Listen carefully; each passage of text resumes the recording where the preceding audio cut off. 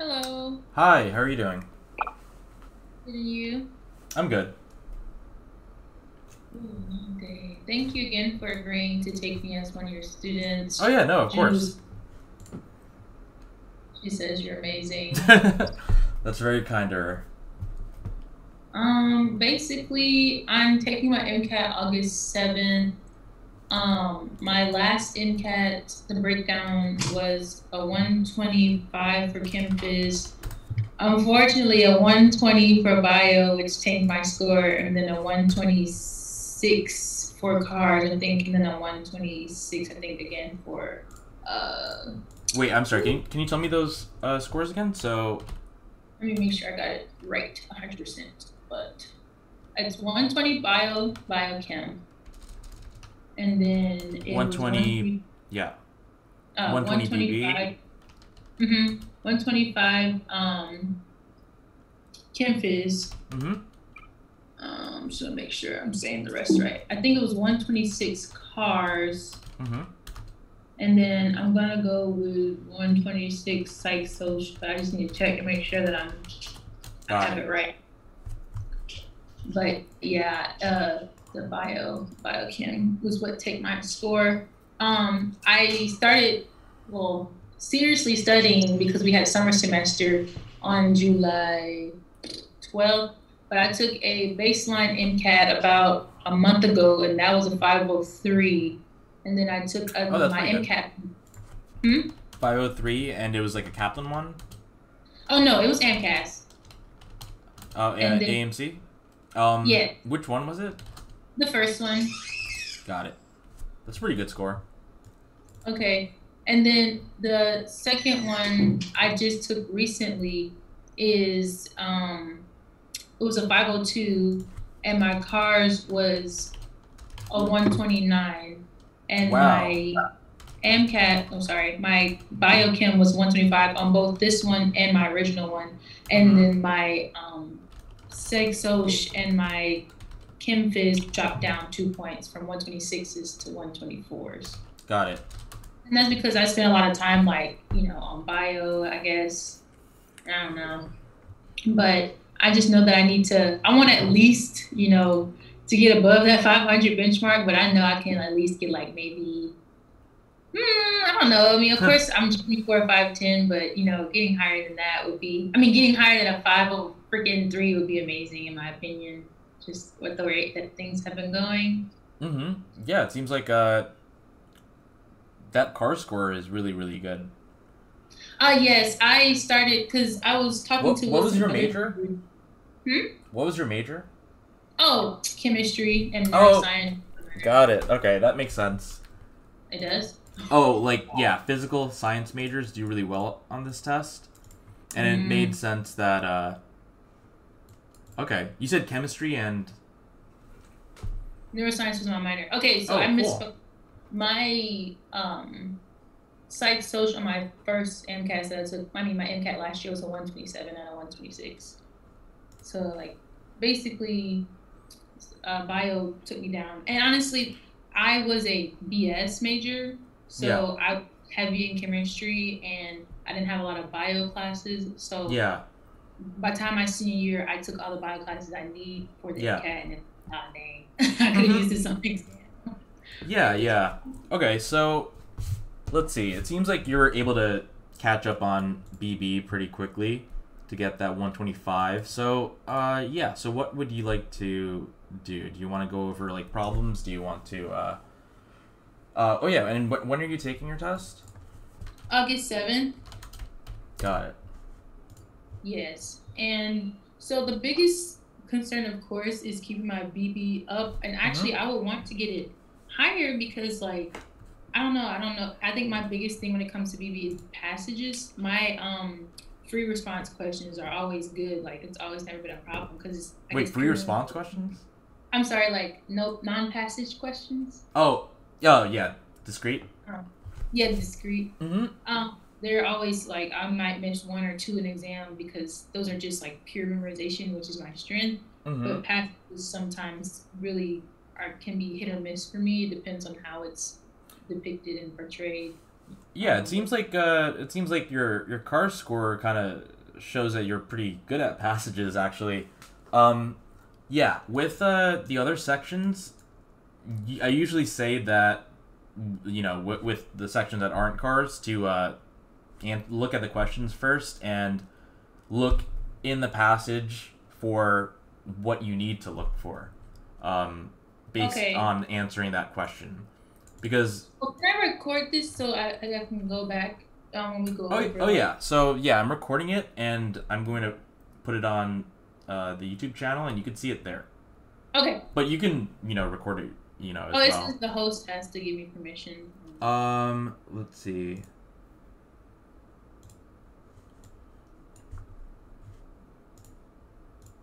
I don't even know how to wait. Um,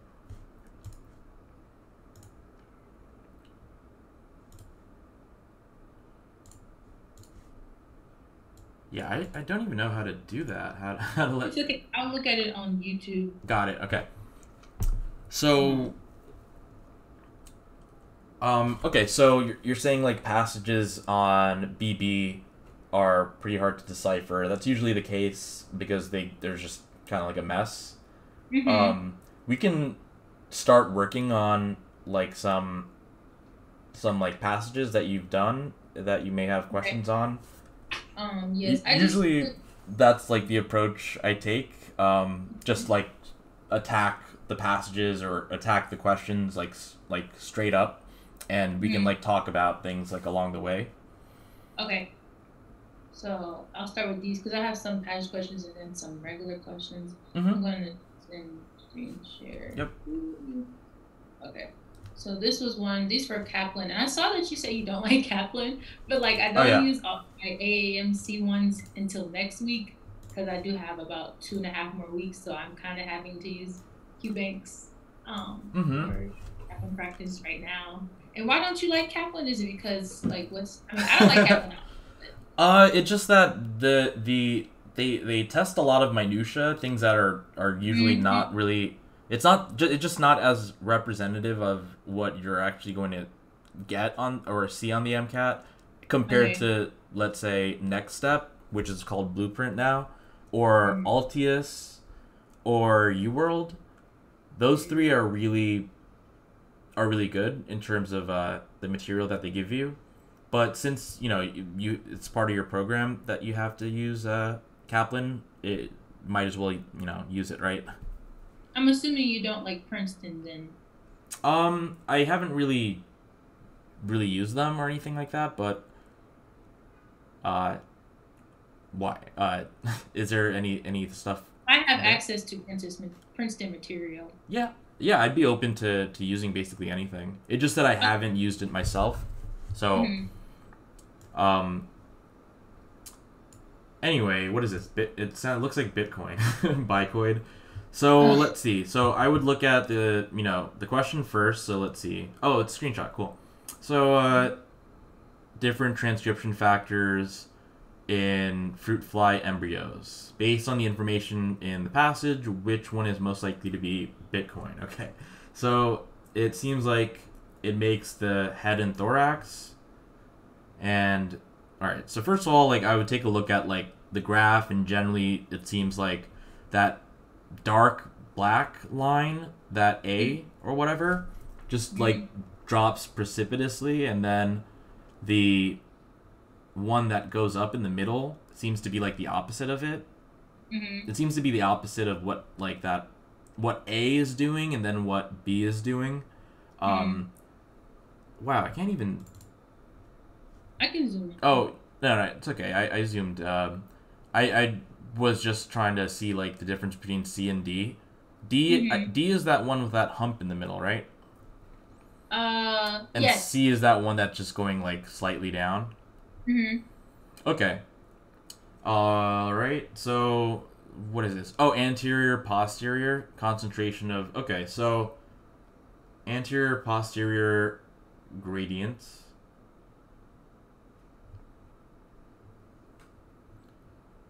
Um. All right. So if it makes the head and thorax, which is like the midsection. Mm-hmm. That seems to be like the anterior end of the organism, right? Yeah, I get. Yeah. Mm-hmm. So it should be there should be more of that transcription factor towards the anterior part, right? Mm-hmm. Is that like okay? What made you choose B? Because I had no clue what it was talking about, so I just guessed. Oh. That's weird. Um. So like, well, the way that I was just describing it just now, does that make sense? It says the graph below illustrates the relative amounts of 4 different transcription factors in the embryo. And from my understanding, transcription factors that deals with DNA, correct? Oh, got it. So basically, a transcription factor is the thing that attaches to DNA starting Mm-hmm. transcription. Right. So it causes okay. And then based on the information in the passage, which one is most likely bicoid? And so bicoid. Oh, okay. So I see what you're saying that like bicoid is a transcription factor that's for the head and thorax, and you're saying that would be most anterior, and so it should be a. Okay, that makes sense. Yeah.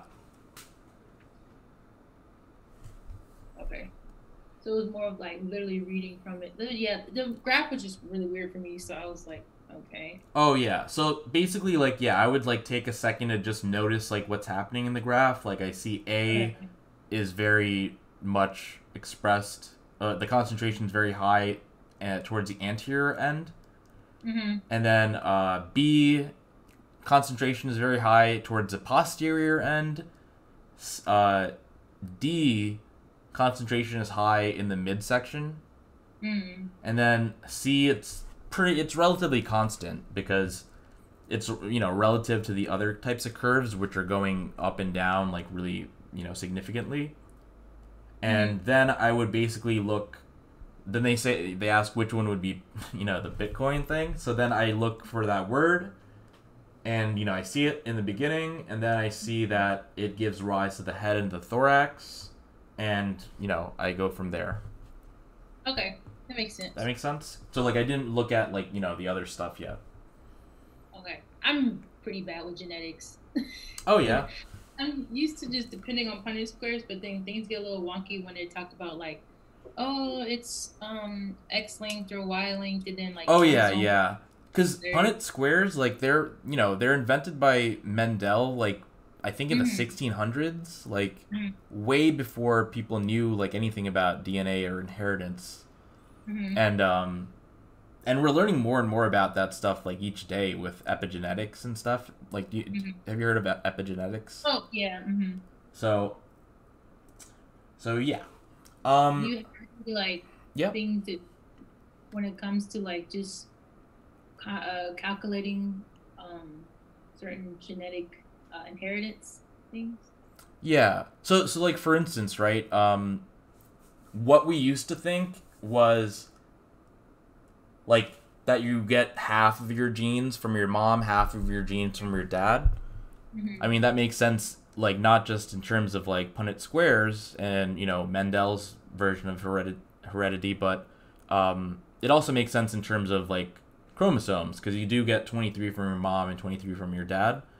Right. But the thing is that DNA does not dictate what gene gets expressed. Like we know that now because certain genes could be expressed and certain genes can be not expressed. So like epigenetics is like kind of like DNA can be like acetylated, which means that well you know what that is because you're a chem major, but it basically means that the DNA gets opens up and gets exposed more for a transcription factor to bind to it and cause it to be expressed. And if it's methylated, it'll close up and condense more, which means that a transcription factor isn't going to attach to it. So we used to think it's like, oh, like, let's say cancer runs in your family, so if you have a gene for it, then you'll get cancer. But now we know that different things in the environment, different things all over can affect whether that gene is expressed or not. Mm-hmm. Does that make sense?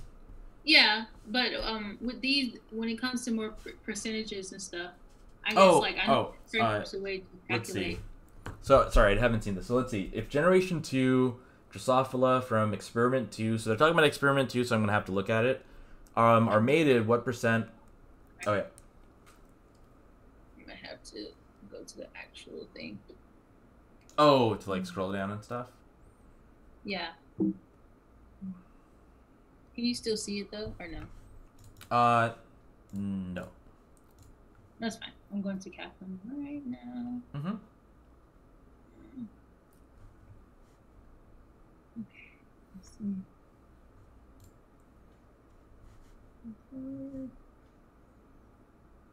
Because I know some things you kind of can do Punnett square, but then other things you have to do like actual math. Mm-hmm. And then I also get confused when it starts to talk about different types of inheritance, like X and Y, or autosomal, and this, that, and third, into like. Yeah. So what's an autosomal mutation? Or what's an autosome?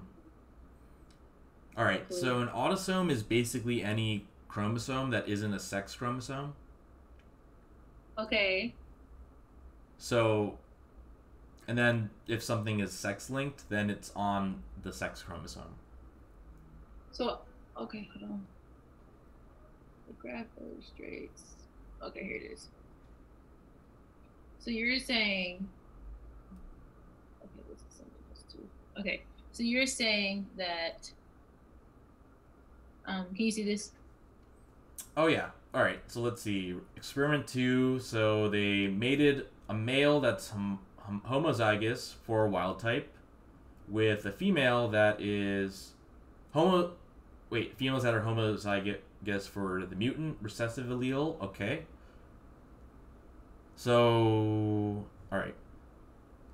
The resulting offspring are denoted generation 2. Are they used? Okay, so some other stuff.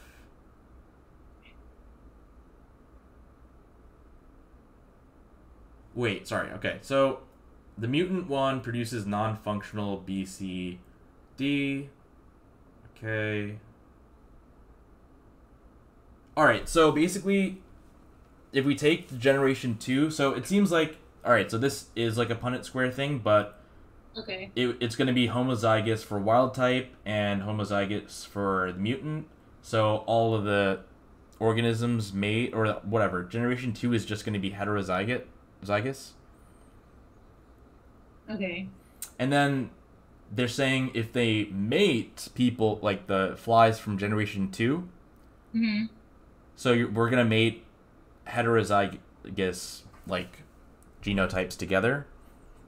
What percent will be wild type?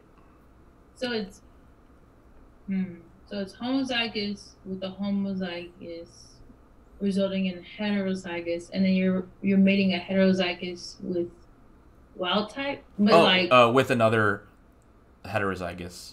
So like generation 2, they're going to be heterozygous, and then they're mated with each other. Okay. So does it say like up top if it's dominant or wait? Oh, sorry. No, it says right here recessive. My bad. So the mutant one is recessive, right? Okay. It says, so wild type activity, would that be capital A? Because if so, then that makes sense on the Punnett square I just drew. Yeah. Okay, so wild type is capital A, and then the mutation. Okay, so that is 75%. Okay. Now, if we weren't, so there's sometimes it gets really complicated with phenotypes, and like the Punnett squares have to be huge unless you do math. Do you know, like, what type of math? When you say phenotype, do you mean like a dihybrid cross or something? It says like, I have to find a specific question, but sometimes they're like, oh, it's like capital A, 2 capital A's and like 2 lowercase a's, and it's matched with someone who's like. Yeah, got it. So that's like a dihybrid cross. Mm-hmm. And yeah, those can get pretty annoying. There's like a FOIL method of doing it. Mm-hmm. Um, but you could also, or I could also like tell you like what the ratios would be. It's like for genotypes, it'll be 9, 3, 3, and 1, I believe. And what does this mean? All right, so I think that means that 9 of them will exhibit, I think, like the dominant homozygous, and 3 of them will exhibit like the heterozygous, Mm-hmm. like genotype, maybe like capital A and little a. Then Mm-hmm. the next 3 would be, I think, little a and capital A, and then the 1, I think, is going to be homozygous recessive. And this goes for all dihybrid crosses? Yeah. Let me make sure. And, okay. Oh, yeah, sorry. It's the phenotypic ratio, not the genotypic ratio. The phenotype ratio. Yeah. 9, 3, 3, 1. And this is one where it's like, oh, for brown eyes, it's capital B, lowercase, lowercase. And then black eyes, it's some other letters, and they want you to find out what color the child's eyes would be. Yep. You would do. Okay. Okay. Yeah, so that's called a dihybrid cross. So, if like if it's like a P or something and it's round, it's whatever, R, capital R or something, and then, yeah, it's a dihybrid cross. Okay. And then you said for mutations, sex length is on the sex gene, and you said autosomal is on any other. Oh, when it said it's on a chromosome, sex chromosome. Chromosome. Like the the one in like a karyotype that is like the 23rd one on a karyotype. So basically the one that can be a double X or an XY. Mm-hmm. Yeah, and autosomal is everything else. So with that, those can be inherited too? Autosomal ones? Yeah. Okay. Oh, everything else. Is it sometimes is a specific type of mutation that's like you can't inherit because it was just a random mutation in the individual? Mm-hmm. That's like that's called, is it a germ or wait, like a I mean, like there could always be mutations like that happen like spontaneously that are not like from like a parent. Okay. I gotta find the name. But those would basically be like, not non-hereditary, kind of like a random mutation. This one I just had to. So this one it says, yeah, I had to multiply it by 3. I'm assuming. Yeah, so I can mess that one up. I'm trying to go back to the screenshots. Those are specific. Let's see. Okay. You could probably use like the arrows. Yeah. Okay. Yeah, you did that. All right. So. Yes, this doesn't make sense to me because I read this and it says when the concentration of CA is low, PTH is synthesized and released. Okay, that's fine. And then down here it says somewhere that what does it say? PTH increases renal tubular CA reabsorption. So I thought, okay, low CA, PTH you get more CA. So why is, but it says it's negative, and I'm like, it didn't say. Yeah. So okay. So basically, PTH stimulates osteoclasts, and yes, of bones, right? Yeah. Wait. What was the other thing you said? Creation is osteoclast. Oh, so that'll be the osteoblasts. Okay, osteoblast is creation. Yeah.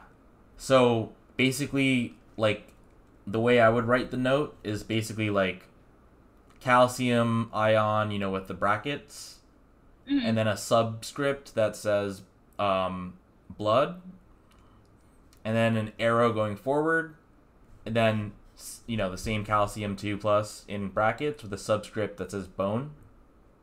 Okay. Oh, sorry. That would be for osteoblasts. Osteoclasts would be the other way around. So calcium from the bone going to calcium in the blood. Calcium from the bone into the blood is osteoclast. Yep.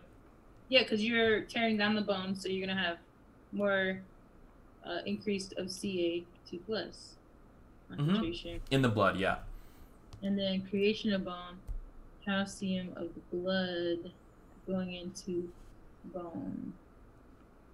Okay, so here, it says PTH, first it stimulates activity of bone cells known as osteoclast. So, yes. So, you're right. Osteoclast is deterioration of bone, and so you get an increase of Ca in the blood. I still don't understand why it's negative feedback. Oh, because it stops itself? Because it's going to... So a low concentration of calcium ion in the blood will stimulate the production of something that will create more calcium in the blood. Mm-hmm. As it gets, until it goes to baseline. Mm-hmm. And then it's going to stop doing that. Because if it was positive feedback, it's just going to be a reinforcing loop.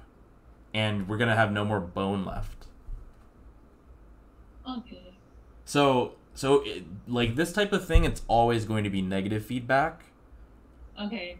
Like if the example was a high Ca2 plus concentration stimulates the production and release of calcitonin, which is the other hormone, that will also be negative feedback. Because it's just going to do it until it reaches a baseline level of concentration of calcium in the blood. And as it reaches that baseline, it's going to it's going to have a negative feedback loop telling the body to make less of it. If it was yeah. So I should just assume, what are examples of a positive feedback loop then? Or are those not really common in the body? I'm trying to think of one in the body, but for instance, what... The passage, it didn't really say... I mean, where specifically in the passage does it say, it gives hint that it's negative feedback? Well... Alright, so let's see. It seems like...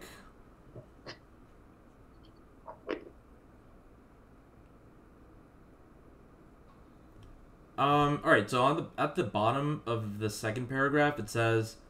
Thus, if there is an increase in extracellular concentration of phosphate ion, extracellular calcium will deposit on bone, resulting in lower... Alright, well, actually, that doesn't necessarily say it, but let's see. Okay. It tells you that at the end of the first paragraph. When plasma concentration of calcium is high, calcium binds to receptors in the parathyroid, inhibiting...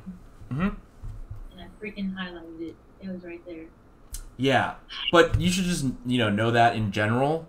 That's the way mostly every kind of feedback loop works in our body. So maybe there's maybe a disease can cause a positive feedback loop. Okay. Because generally speaking, it would be one that would reinforce itself and not have any type of homeostasis. Makes sense.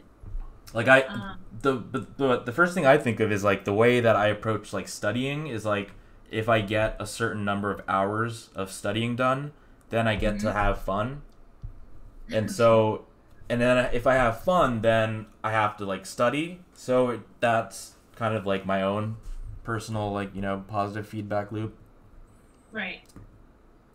In psychology, that's called positive reinforcement. Yes, which I also want to hit on. This one I was going for a little loop. All right, so what percentage of the entire gene for CFTR specifies the amino acid sequence of the final CFTR. Okay, so I'm gonna look for numbers. So I see the gene is 189 kilobases long, and the protein is a single polypeptide that's 1480 amino acids.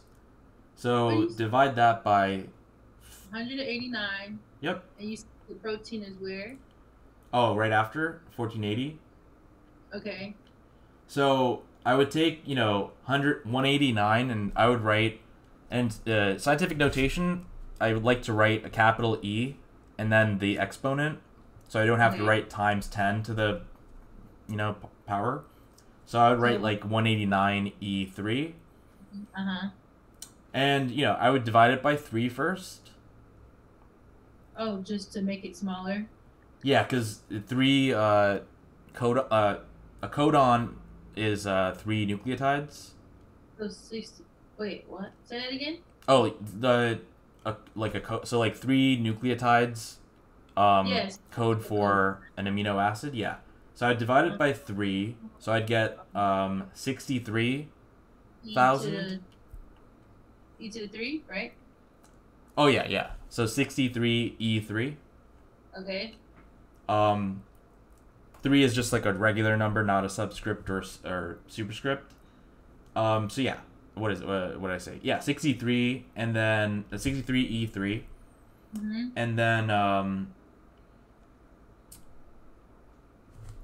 oh yeah, and then I would I suppose divide it by the 1480. So. Oh no, I would put 4. Yeah, sorry. Why wouldn't you just divide it by the 1480 like initially? Oh, just because the gene is talking about that many base pairs, like that many bases, and 3 bases are it's almost like you're doing dimensional analysis. It's like 189 E3 bases times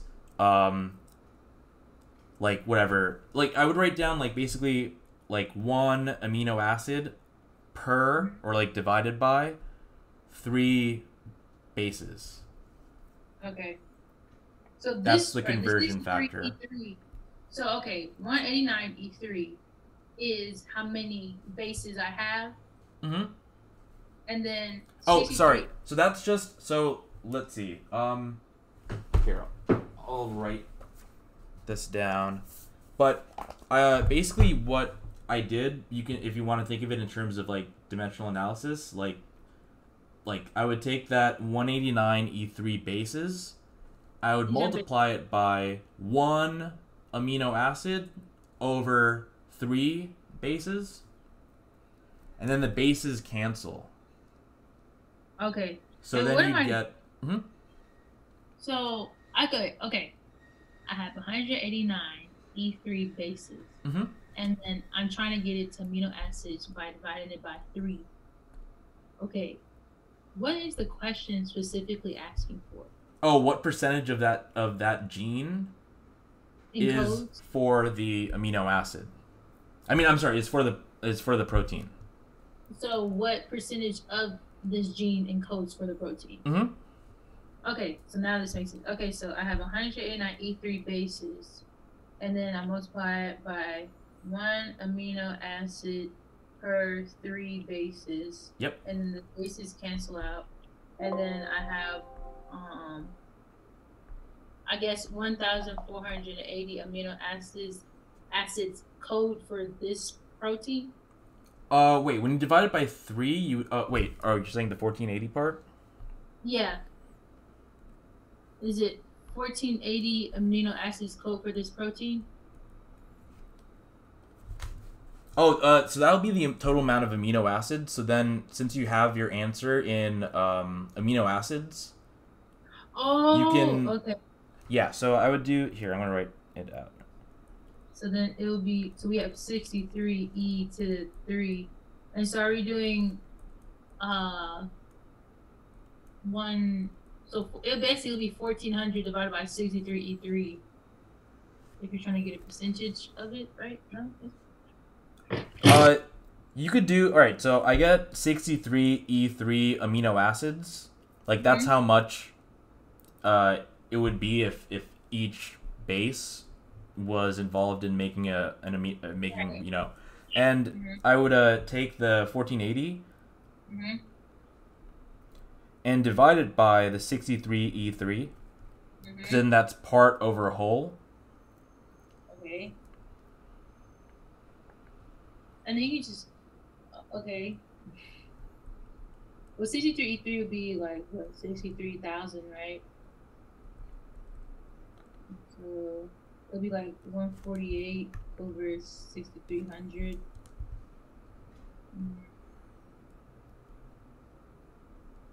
Would you want to do like 1.5? What is that?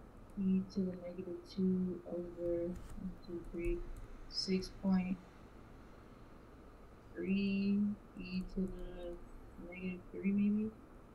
And then get like, I don't know, no math. I'm down to 1.5 e to negative 2 over 6.3 e to negative 3. And then my math gets wonky. It's not really good with math. Oh yeah, I basically made the 1480 15E2, and I made the 63 like a 60, and then 5 goes into the 15 basically 3 times, goes into the 63 like. So 1480 turns into 1500. And then 6300 turns in 63,000 turns into what now? Oh, you can. I made that like turn into 60, but maybe I should have done 64. I'm gonna do 64. 65. I mean, I'm sorry, Okay. 65. My bad. 65. 65,000. And so then it turns into 15E2 over 65E3.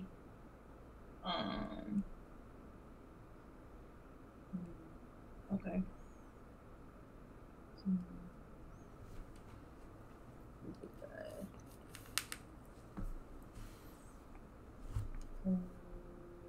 It's like approximately 4. Like Oh, you know, 4 I should have just I should have just left it at 1480 because 7 goes into the 14. Okay. I have no clue.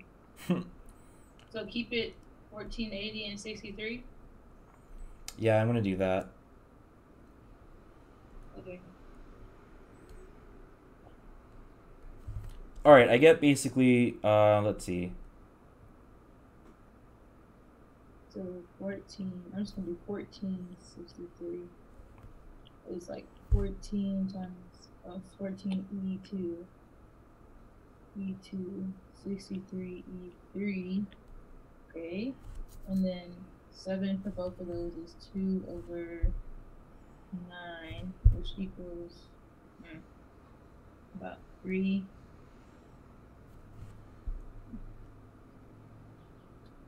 4.5.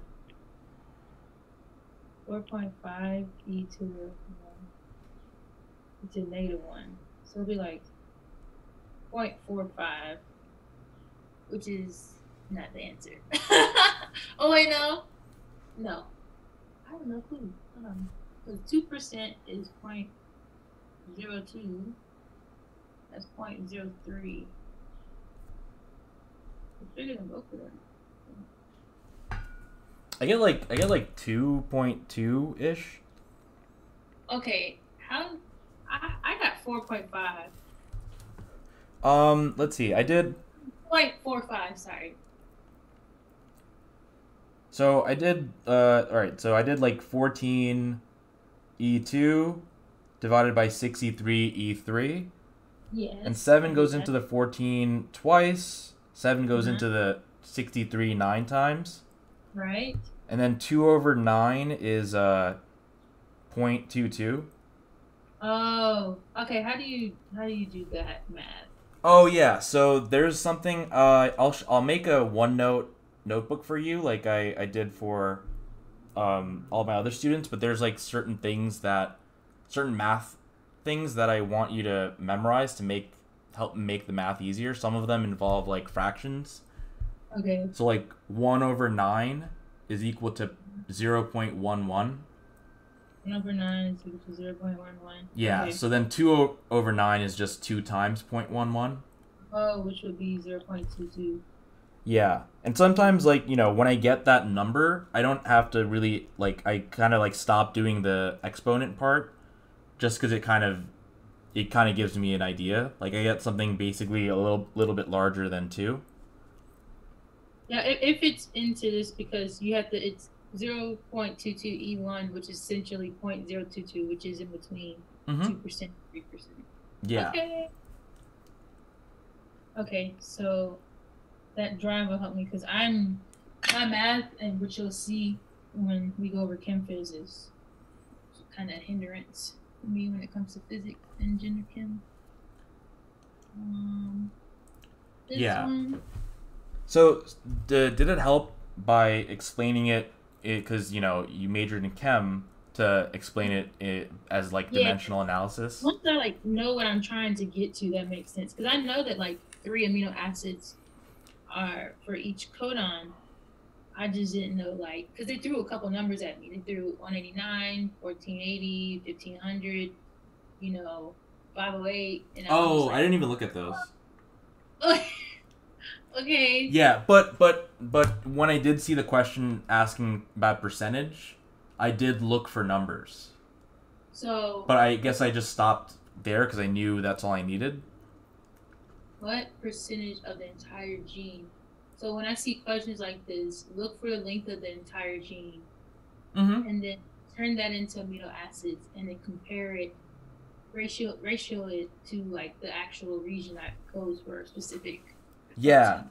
Like I wrote like, yeah. So instead of just saying like divided by 3, I Mm-hmm. wrote like 189 E3 bases and then, in parentheses 1 AA over 3 bases. So then the bases cancel and then you have, that many amino acids, which is the theoretical amount if every single, you know, base was a coding or, yeah.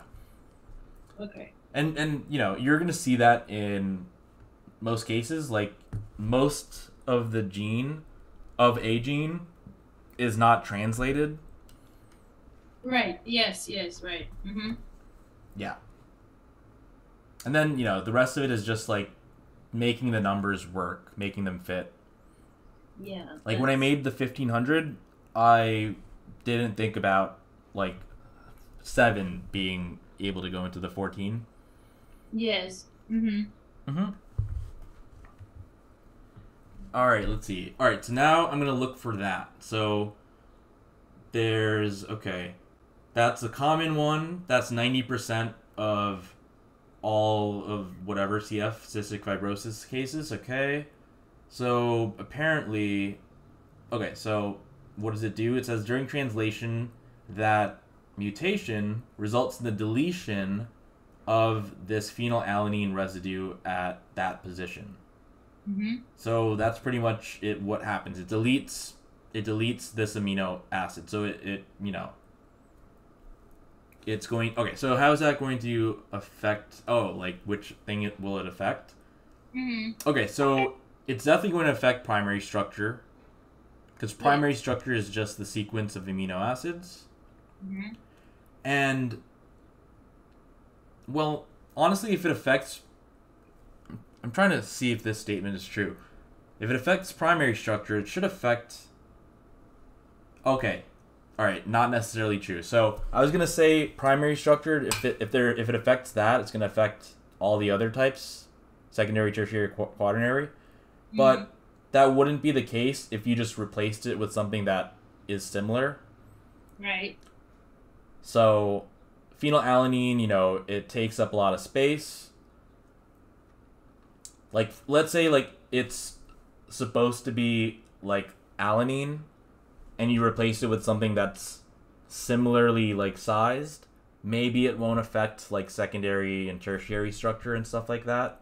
But Mm-hmm. since we're not replacing it with something that's similarly sized or has similar properties, we're completely deleting it, then it should affect everything.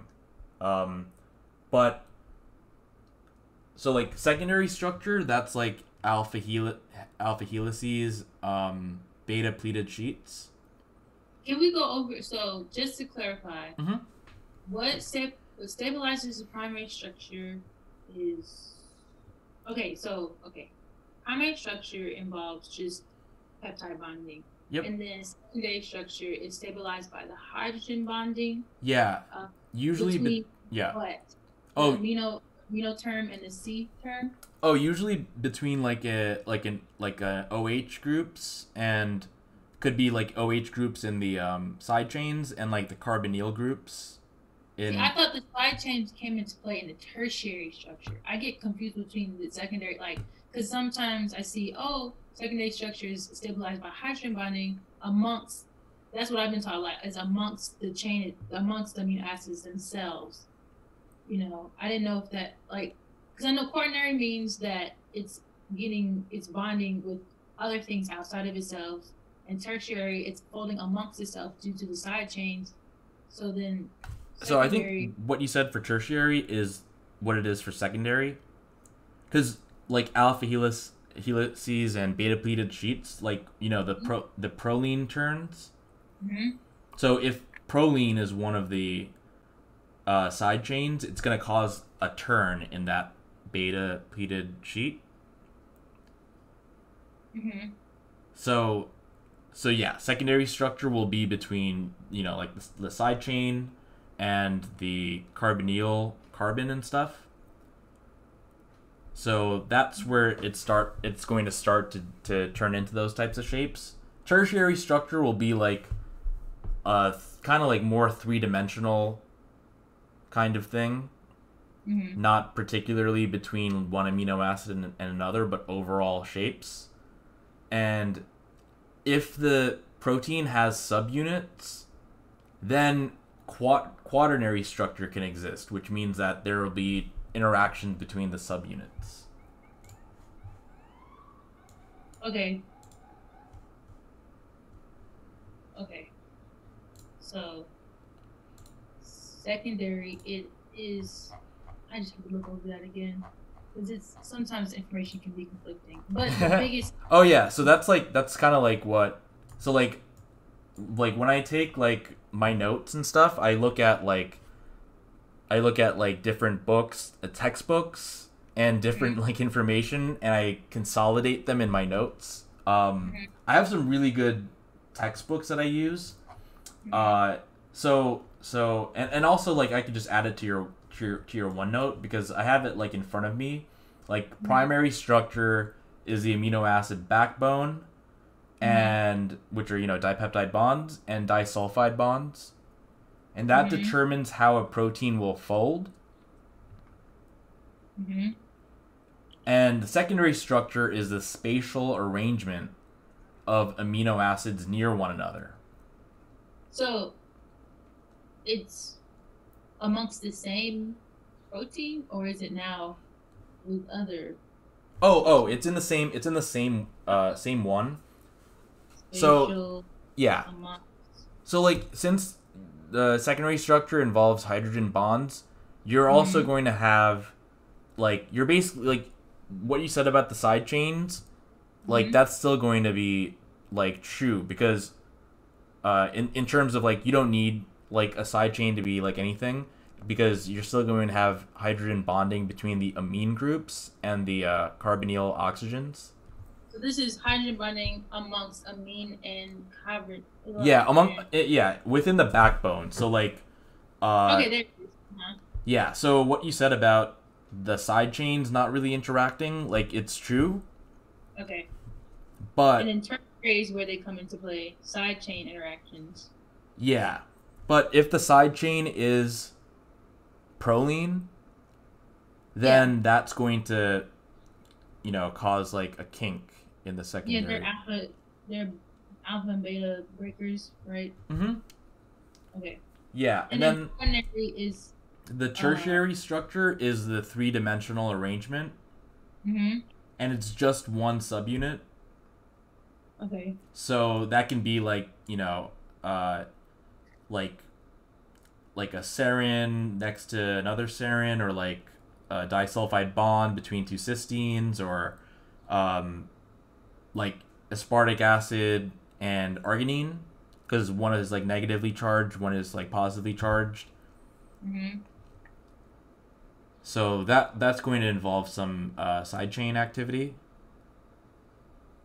Okay. Yeah. So what you said about secondary structure is true, but remember about the proline terms. Okay. Yes. I know they do mess stuff up. Mm-hmm. Yeah, because in proline, the sidechain is bound to its own amine terminal. Mm-hmm. So what's normally going to be a primary amine becomes a secondary amine. Say that again? So in every other amino acid, you have a primary amine, right? An amine group that's just, it's not bound to anything else. So it's primary. Mm-hmm. But in proline, the side chain is bound to its amine group. Yes. So that amine is a secondary amine. Yes. Okay. Mm-hmm. So yeah.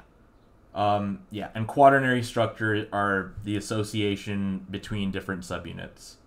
Okay. And it only exists if there are more than one subunit. Okay. So this one, I don't know if it tells you. Why does it not? Yep. Affect quaternary then? Is that? I mean, because like you said, like if you are messing up primary, I mean. Oh, so that for quaternary structure to change, there has to exist more than one subunit. Okay. Oh, so more than one subunit has to be affected? Oh, more than one subunit has to exist. So when you talk about this delta F 580, it's just for one subunit. Yeah, so that's what I was trying to look for. I was trying to look for if they gave you any information about whether this has more than one subunit or not. So the position doesn't refer to subunit, it's just... Wait, I'm sorry, what about position? It says, I'm assuming that it doesn't affect quaternary because it's just affecting it at one position, in turn maybe just affecting one subunit instead of being across the whole so basically I'm going to look for so whether or not there are subunits. Mm-hmm. So I see maybe some hints which are it says that it's a single polypeptide. Maybe that can be a hint. That means that there's no more than one subunit. Okay. Let's see. So, all right. So this thing makes a transmembrane channel, I suppose.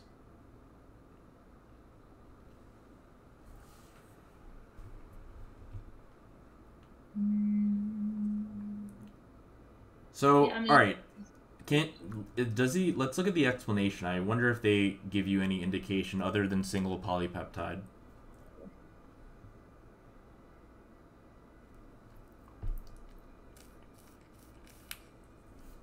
Oh, shoot. Okay. Yeah, single polypeptide. Therefore, it doesn't have subunits, and thus quaternary structure won't change. So will it say, if it has more subunits, will it say multi-polypeptide? What vocabulary? Oh, they'll probably mention the subunits it's composed of, like alpha subunit, beta subunit, or they'll say it's a tetra homo tetra something, if it's 4 different things alpha, that are the same. Beta, gamma, whatever subunits. Yeah, or they'll say homo or hetero if it's the same type. A homodimer or whatever, that's two identical subunits. Heterodimer. Yeah, they'll use those types of prefixes. Oh, okay. I did not know that. All right. That understood. Yeah, so hemoglobin, for instance, is that's subunits. Homo, or it's a tetramer with 2 alpha ones, 2 beta ones. I went over a passage the other day or yesterday that talked about an omega subunit, but yeah. Anyway, I was looking for words that meant it doesn't have more than one subunit, and I saw a single polypeptide, and I just wanted to verify that that was the hint that they give you.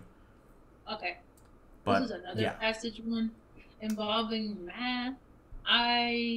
Yep. So let's see. So, reaction quotient.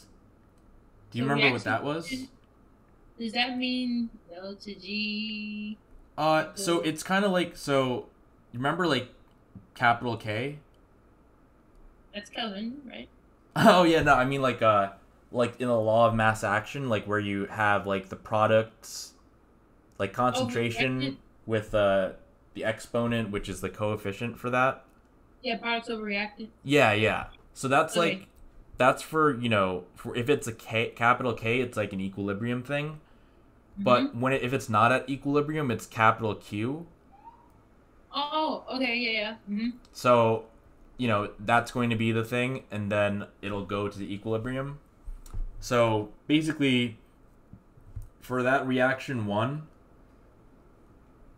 so I see reaction quotient, I think of the Q, and then, they say conversion of glucose to glucose 6-phosphate, so I'm going to go right to reaction 1.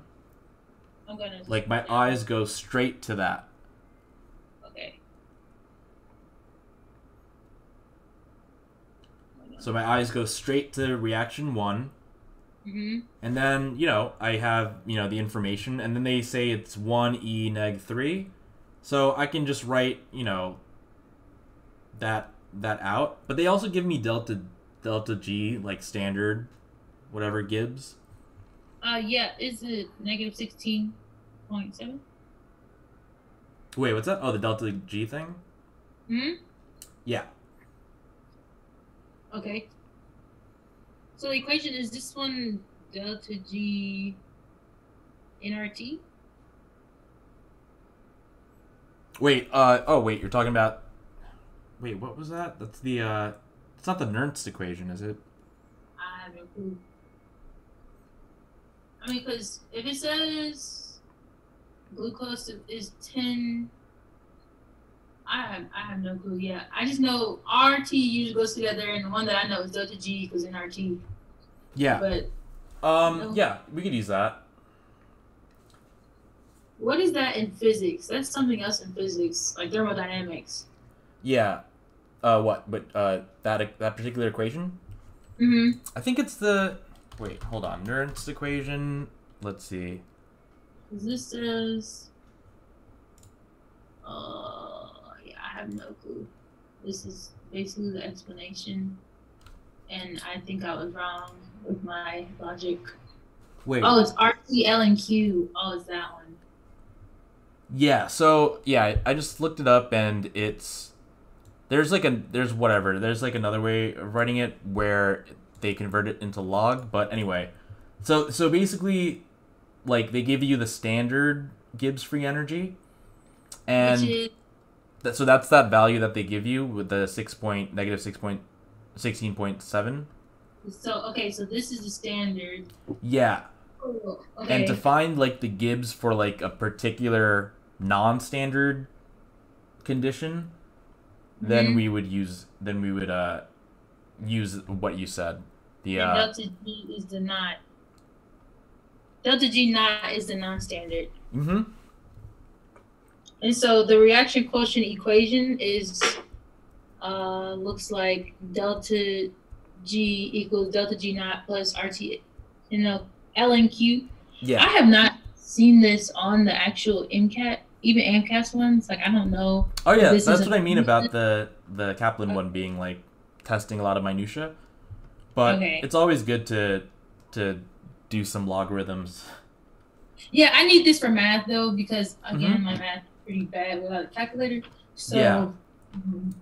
So how would you break this down? So we have delta G, so it's 16.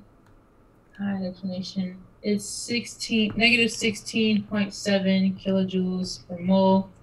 It's equal to we don't have delta. So what is this 1 times 10 to the negative 3 number? What is that really? Oh, the reaction quotient. So Q, capital Q.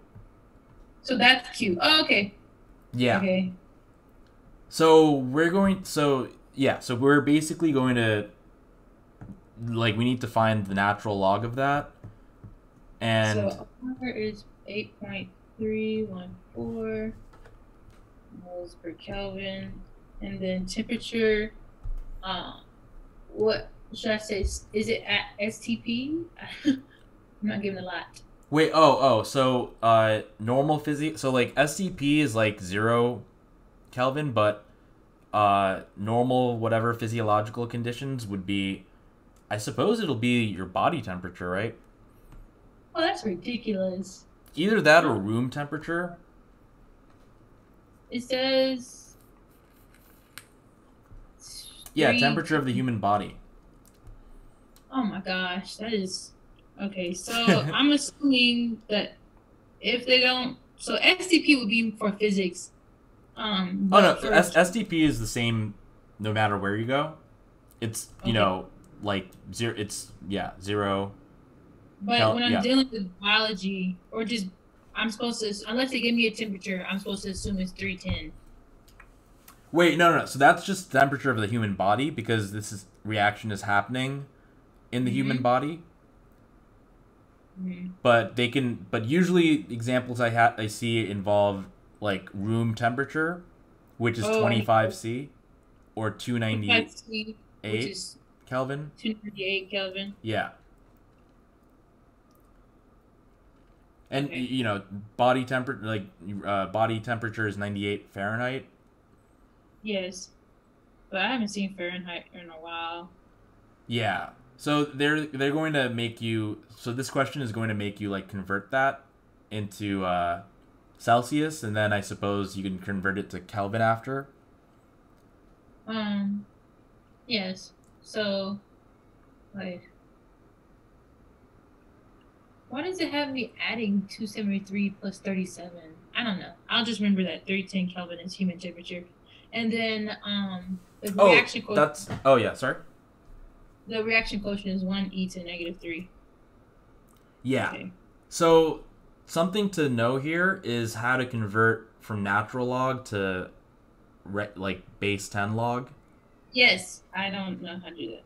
Yeah. So yeah, it basically, without going too much into it, like little e Euler's number. Mm-hmm. So that's where like the 2.3 comes in.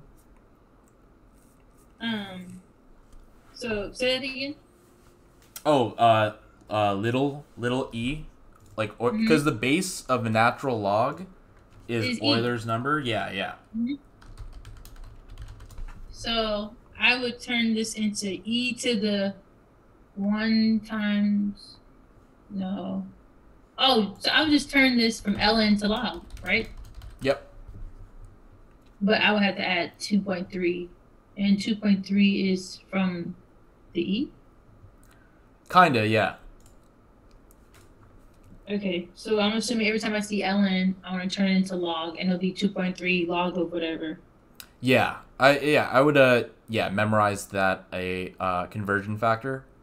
8.314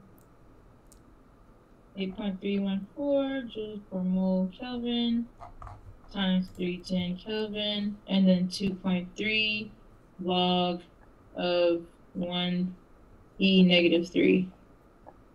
Okay, then I should do ln is equal to 2.3 log of x. Ln x. Okay? And then, so logs. Yeah. So yeah, I'll send you like the thing of like the logs to remember. Mm-hmm. But basically, you just need to know log of 1, log of 2, log of 3, log of 5, log of 7. With that, you can solve for any log. Okay. But yeah, I haven't seen the ln like the natural log come up on the other material, but since it comes up here, know that 2.3 part. Mm-hmm. So, all right, yeah. So yeah, basically that. So basically, that delta G then is going to be negative 16.7 kilojoules per mole, plus I'll plug in like 8.314, whatever. Since that's in joules, and we're dealing with a delta G, like standard delta G, that's in kilojoules, I'm going to, make 8.314, like I'm going to move the decimal point over. Or I can just write E3 after. Oh, wait. Sorry. I'm converting from joules to kilojoules. So E neg 3. 16. So And 8 point... delta G is standard, correct? What's up? Delta G is standard. Yeah, the delta G with that circle, that like degree symbol, is the standard one. Okay. Yeah. So, but yeah, I'm taking the R and I'm making it, E negative 3, and then kilojoules divided by moles times Kelvin. And then multiplying it by, so the 37 Kelvin thing is just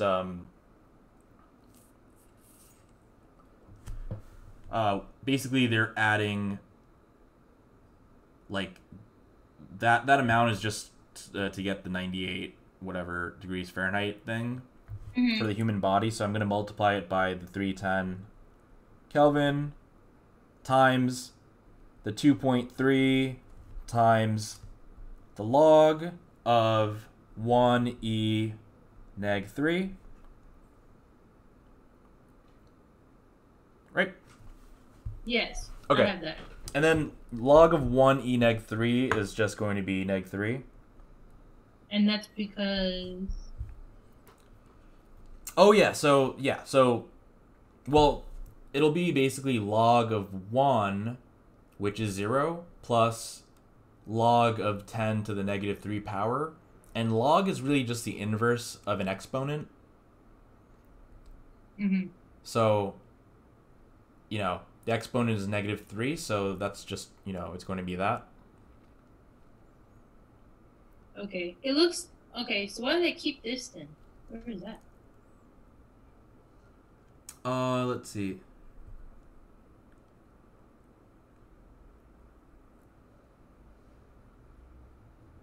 Oh, that's to make it into the kilojoules. Okay. So I already did that with 8.314 E3. Okay. So that's them. Oh, sorry, E negative 3. So that's them doing it at the end. To make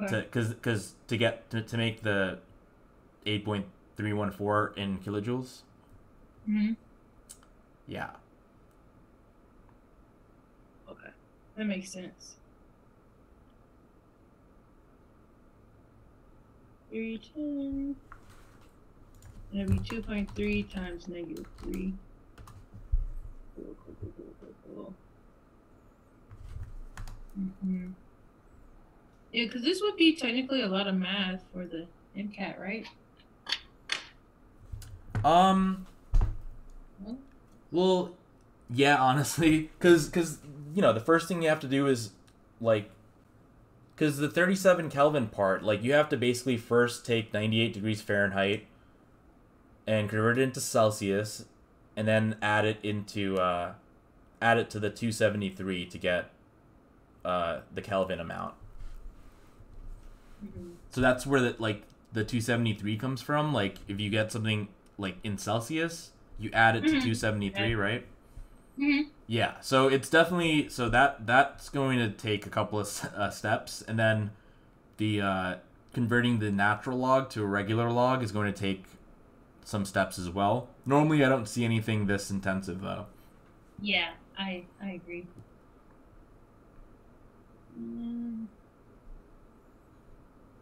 This is okay. This is another recessive type stuff with genetics. This is 49. I could pull it up. Let's see.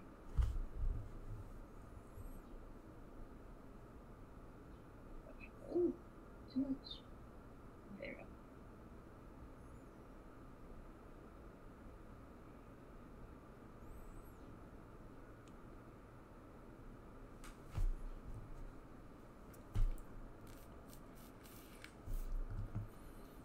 let's see. So, assuming that the locus for PKU obeys. Wait, I wanted to ask you. So, do you remember how to convert from Fahrenheit and Celsius? No. I know to do Celsius to Kelvin. 'Cause I haven't dealt with Fahrenheit for a while. Okay. Like 30 weeks, I don't remember. So yeah. So it's like I think the official formula is like 9/5 times whatever it is in Fahrenheit plus 33, I think.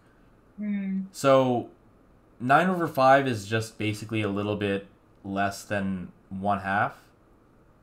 So normally what I would do is, like, if it's Celsius to Fahrenheit, is to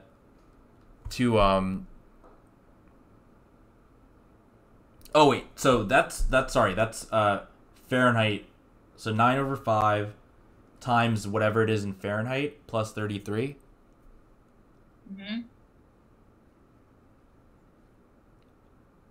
So I would just like cut it in half and add 30. Okay. Yeah. So anyway.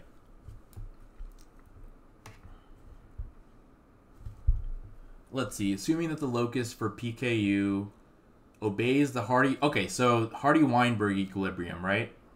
That is... Is he saying... Is Hardy-Weinberg the one with,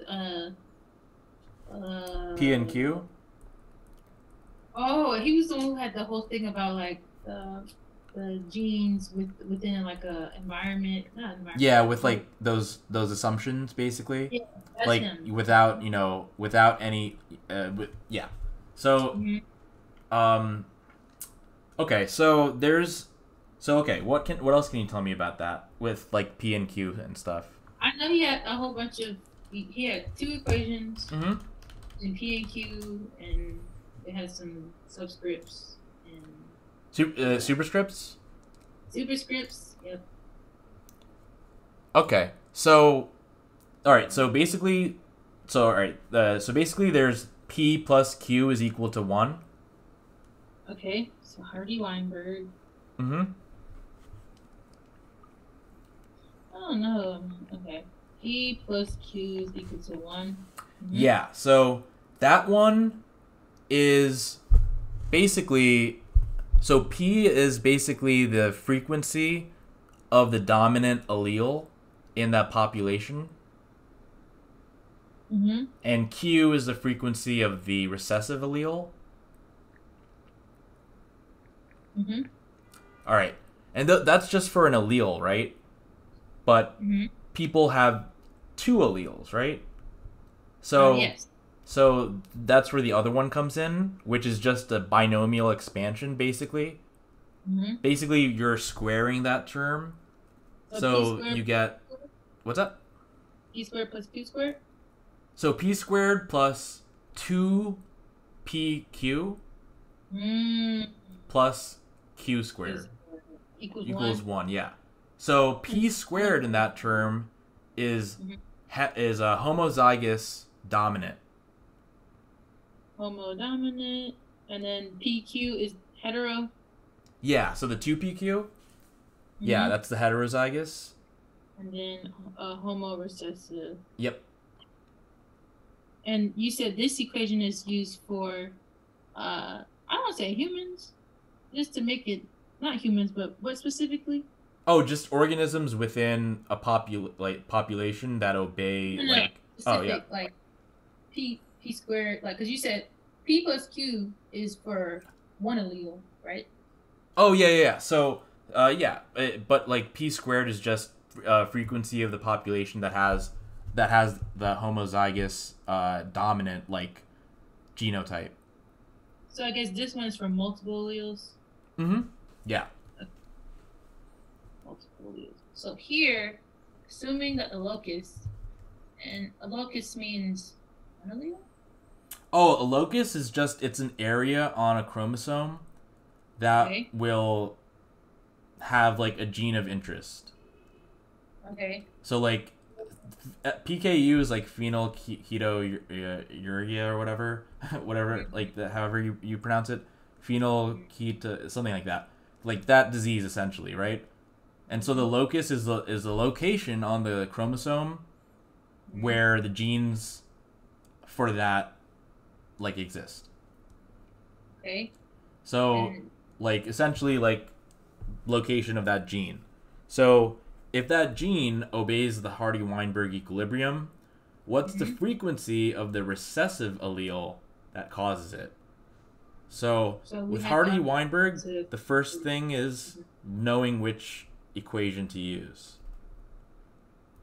And because it says recessive allele, well, that's for both.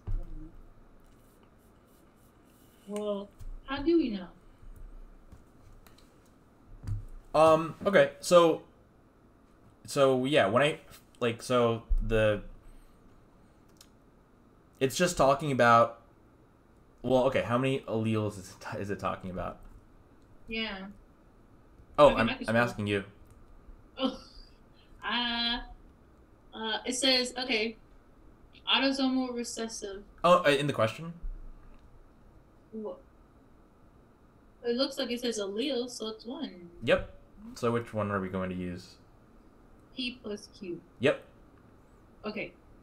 So we have to solve for Q. So something in the passage is going to tell us what P is. Okay. So, now, yep. Right here, autosomal recessive.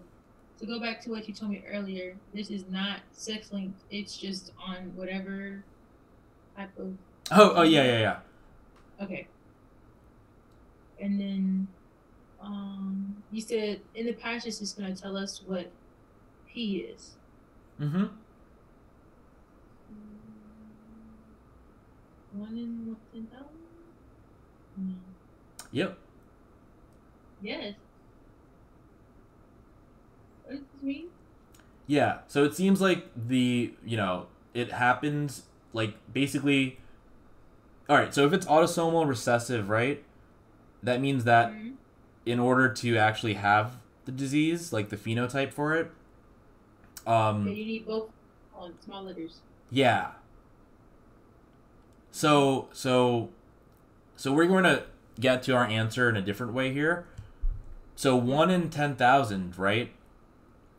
Those are the ones who actually have it. So what like variable, and you could use both equations here, is that going to be equal to? Dominant. Wait. Well, if you have the condition, right? You need to have both of them. So which one is so which one, like, is it going to be P squared, 2PQ, Q squared? Oh, so we have to use the other one then. So even in saying one allele, we have to use the multiple alleles equation? Yeah. Cuz they're saying that the disease occurs in 1 in 10,000 like live births. So that means that, like, the disease, like, they have to be, those are the people who are, who are homozygous recessive, right? Okay, so this is the Q squared number. So that's basically 1 divided by 10,000, which is basically 1 e negative 4, I believe. 1, 2, 3, 4. Yeah. That's equal to Q squared, right? Yes. So to get Q, what do we do? Well, we are missing 2 other variables. Do we need them, though? You can square root it. You can square root it. That's what you do. So that would be 1e negative 4. Root of that, hold on, is 1e negative 4 divided by 2. Yep. Which is 1e to the negative 2. Yep. That's 1%, right? Oh, dang, it is. Yep. That's too much. Is this common? Because this is... it's deflating if this is, like, common on the MCAT. I think this is I like this question because it makes us get the answer without... Because that's a thing that people always... people who emphasize like memorizing equations and stuff, but don't like understand like the principle, are going to be like spending so much time on this question because they're going to be like, "What's p?" But but you know, since we were able to like determine that number 1 in 10,000 is q squared, you know, you said it yourself. You just square root it. Okay. I mean, I just guessed because I saw like this and I was like, that looks small. Okay. Hold on. I think.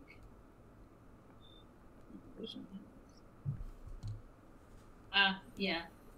Oh yeah, pedigrees are always pretty tricky. So I suffer with these two. yeah. So okay. Let's see. If the pedigree below shows the inheritance of hereditary ALS, okay, so I'm gonna look at how it's in. So it says dominant, whatever missense mutation. So we don't need to know the missense one, but it's dominant. Yeah.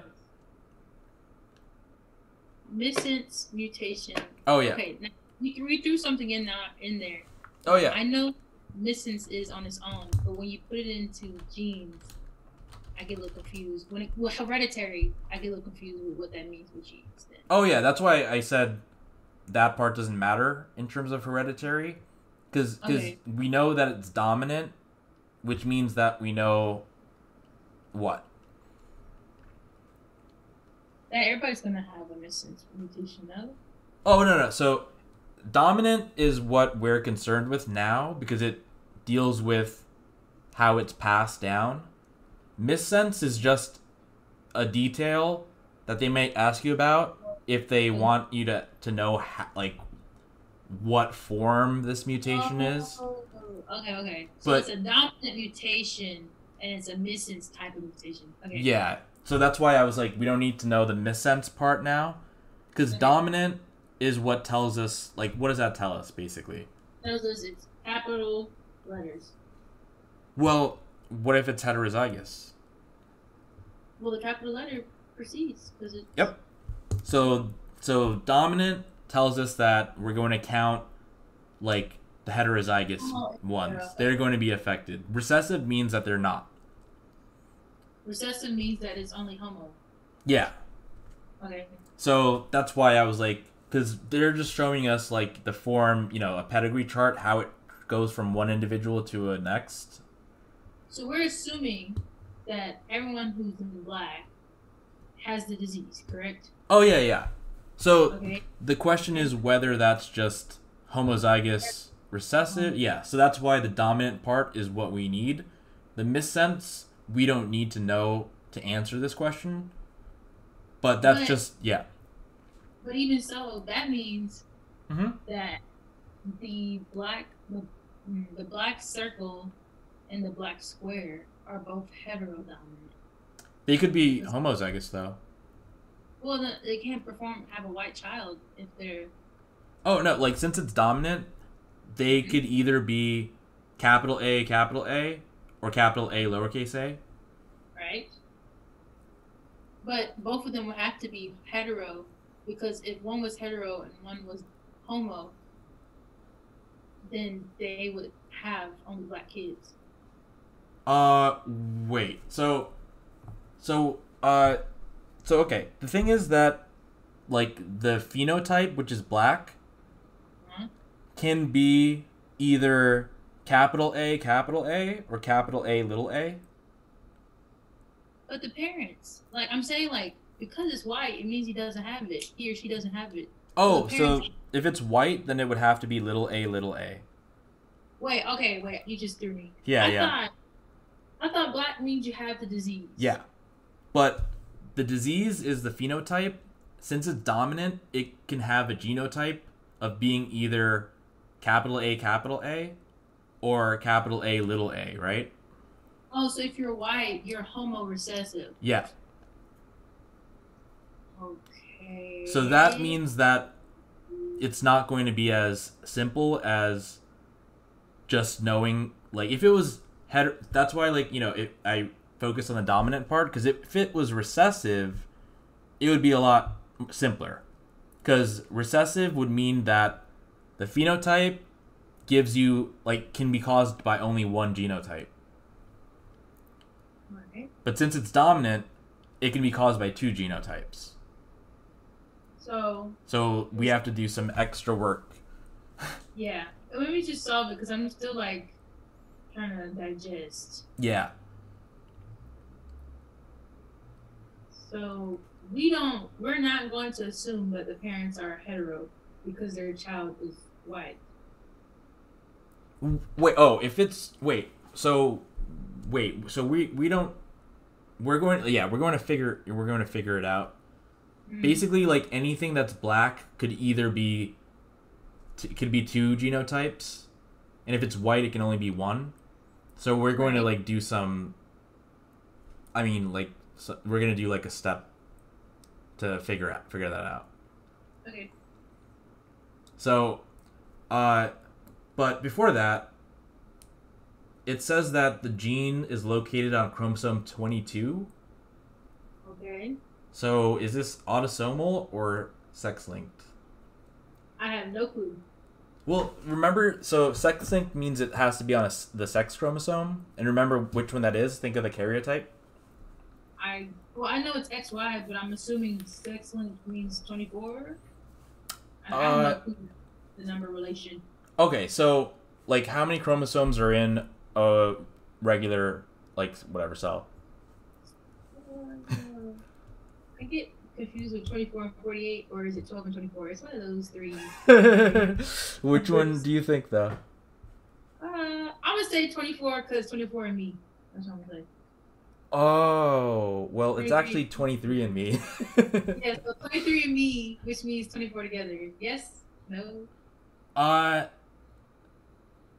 Is it 23? Yep. It's not 24? It's 23. So 23 in a sex chromosome, 46 in a regular. Okay, you just lost me. Because I thought with haploids, it's 12 or 24. No, so it's 23 for haploid and 46 haploid. for diploid. 23 haploid, which is sex chromosomes, correct? Mm-hmm. And then 20, you said what for diploid? Oh, 46? 46 for diploid. Which is what type? Just regular? Yeah, like diploid, like regular cell, right? Mm-hmm. And then these are sex cells. Yeah. Okay, cool. So this, it says 22. So we're talking about, whoa, I still don't know who we're talking about. Oh, okay. So you know, like a karyotype. What I mean when I say that? Nope. Oh, like, all right. So like, do a Google image search for karyotype. Karyotype. Yeah, Kary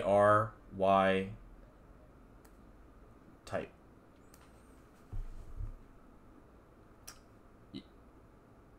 Yes. Yeah. Oh, so, yeah, different looking chromosomes. Yep. Or, yeah.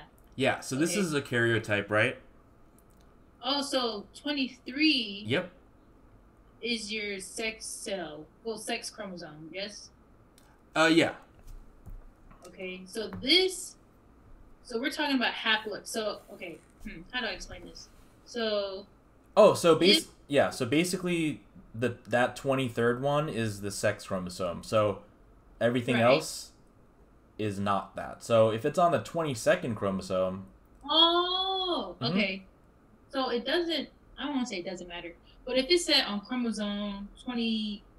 chromosome 32... If we had 24... if we had 48 chromosomes, then yes. Mm-hmm. If it's on 22, it wouldn't matter.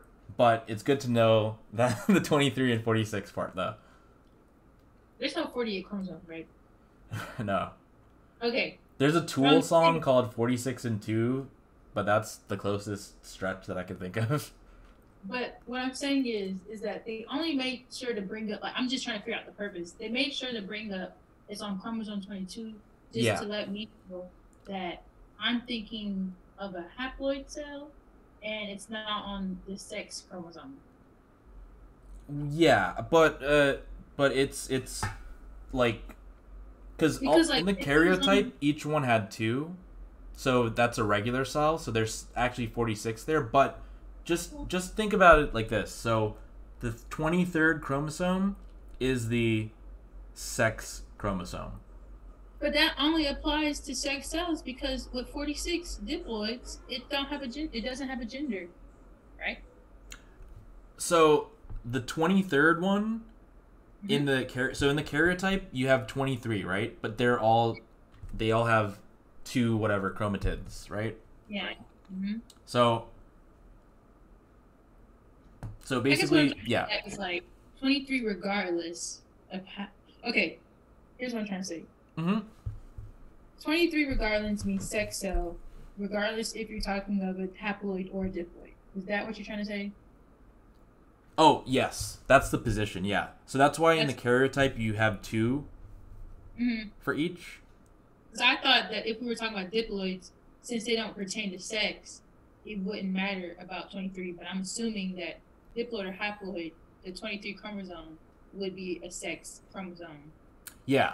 Because to go from haploid to diploid or whatever, you don't just get 23 new ones, right? The 23 that you have in the sex chromosome, will replicate, basically. Okay. Like, a karyotype, all those, the pictures are from a cell in metaphase. Mm-hmm. Because that's in mitosis, metaphase. Because that's the only time that you can see them using, like, a regular light microscope. Okay. Because that's when they condense, but yeah. Anyway, so since it's on chromosome 22, we know that... Yeah, good. And not 6 linked. Correct. Okay.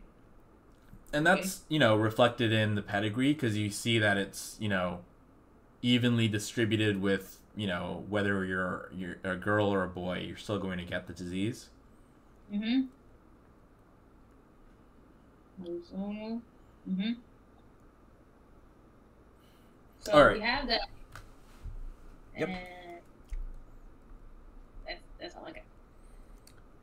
All right. So now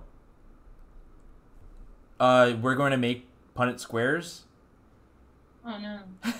It's like, it's not that bad because, you'll kind of see a pattern pretty quickly, but remember, so we're going to cross, let's start with, a white with a black or whatever. Mm-hmm. And a black could be capital A, or capital A, little a, right? Yes. And a white will just be little a. Yes. So I'm going to draw 2 Punnett squares, both crossed with little a, but one will be capital A, and the other one will be capital A, little a, right? All right.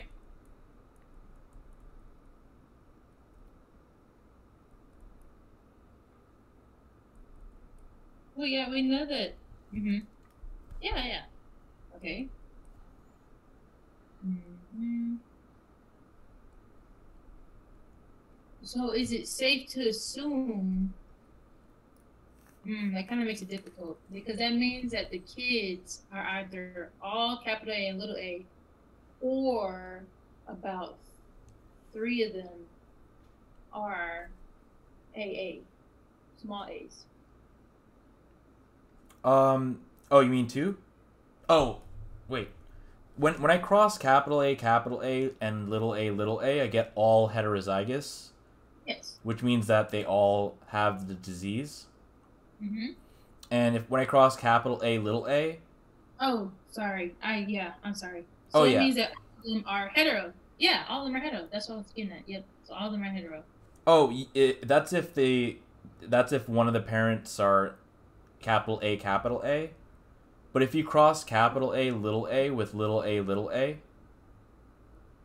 you get half with little a, like homozygous, and then half heterozygous. Yeah, but all of their offsprings are black, so that means all of them are hetero. Or just all of them are hetero.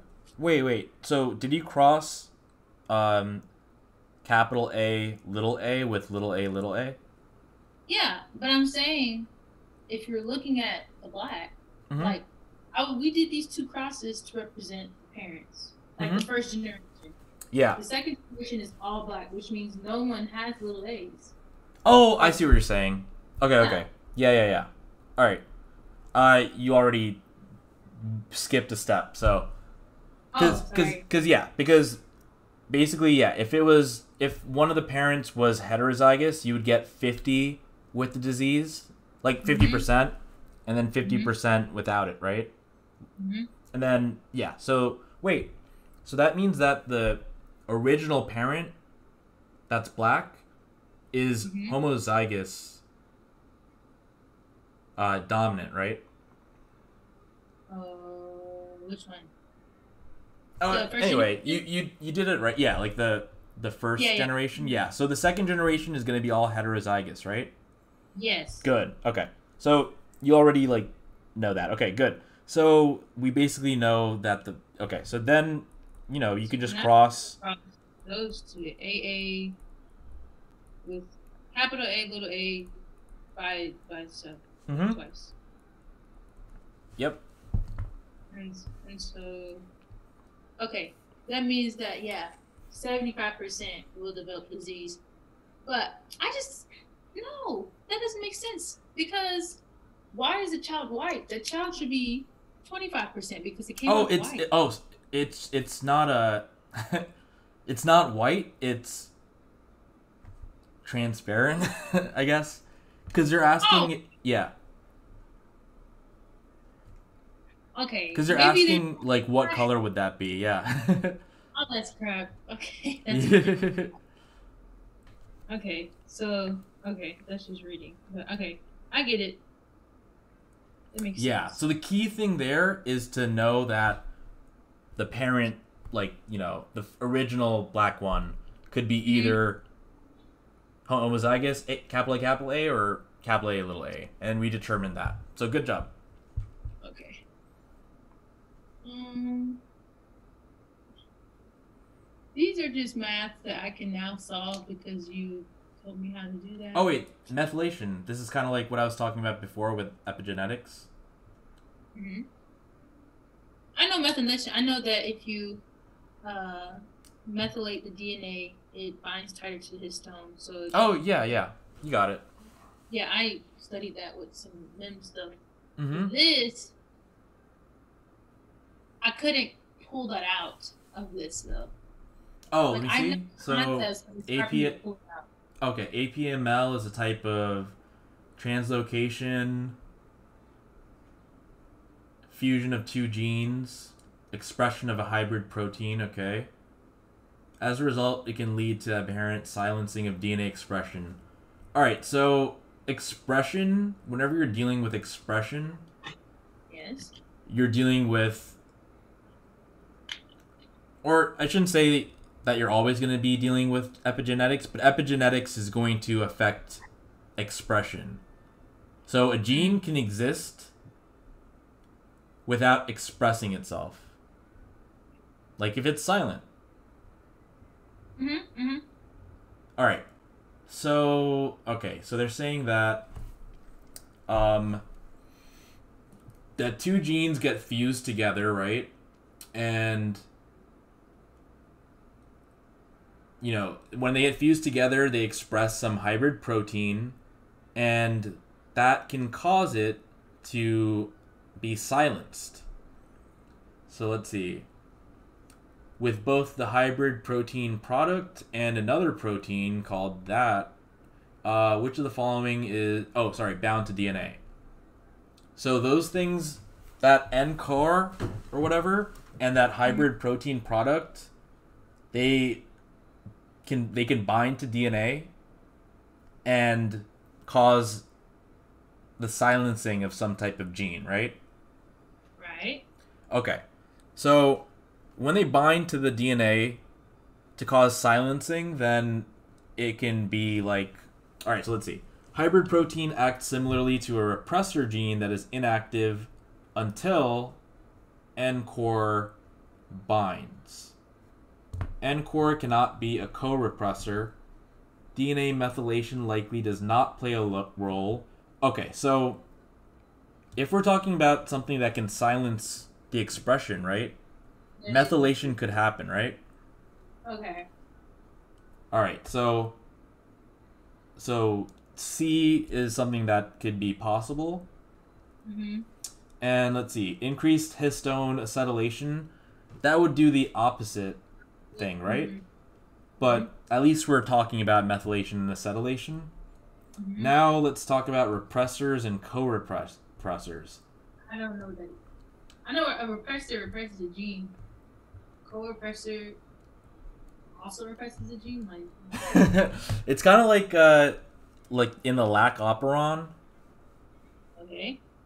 Like, do you remember that? It's like Black operon is in E. coli, and yeah. it's basically a bunch of genes that are transcribed together, and when their repressor binds to them, it prevents expression of it. Yeah, there's like that, and then there's like a promoter. It's like can be induced or it can be repressed, right? Mm-hmm. So, okay, so generally speaking, we want it to cause methylation, but since that isn't a choice, only the opposite is the choice. We're gonna know that it's gonna be A or B, right? Right. Okay, so B is saying N-core cannot be a co-repressor. And then in the reading, it says that.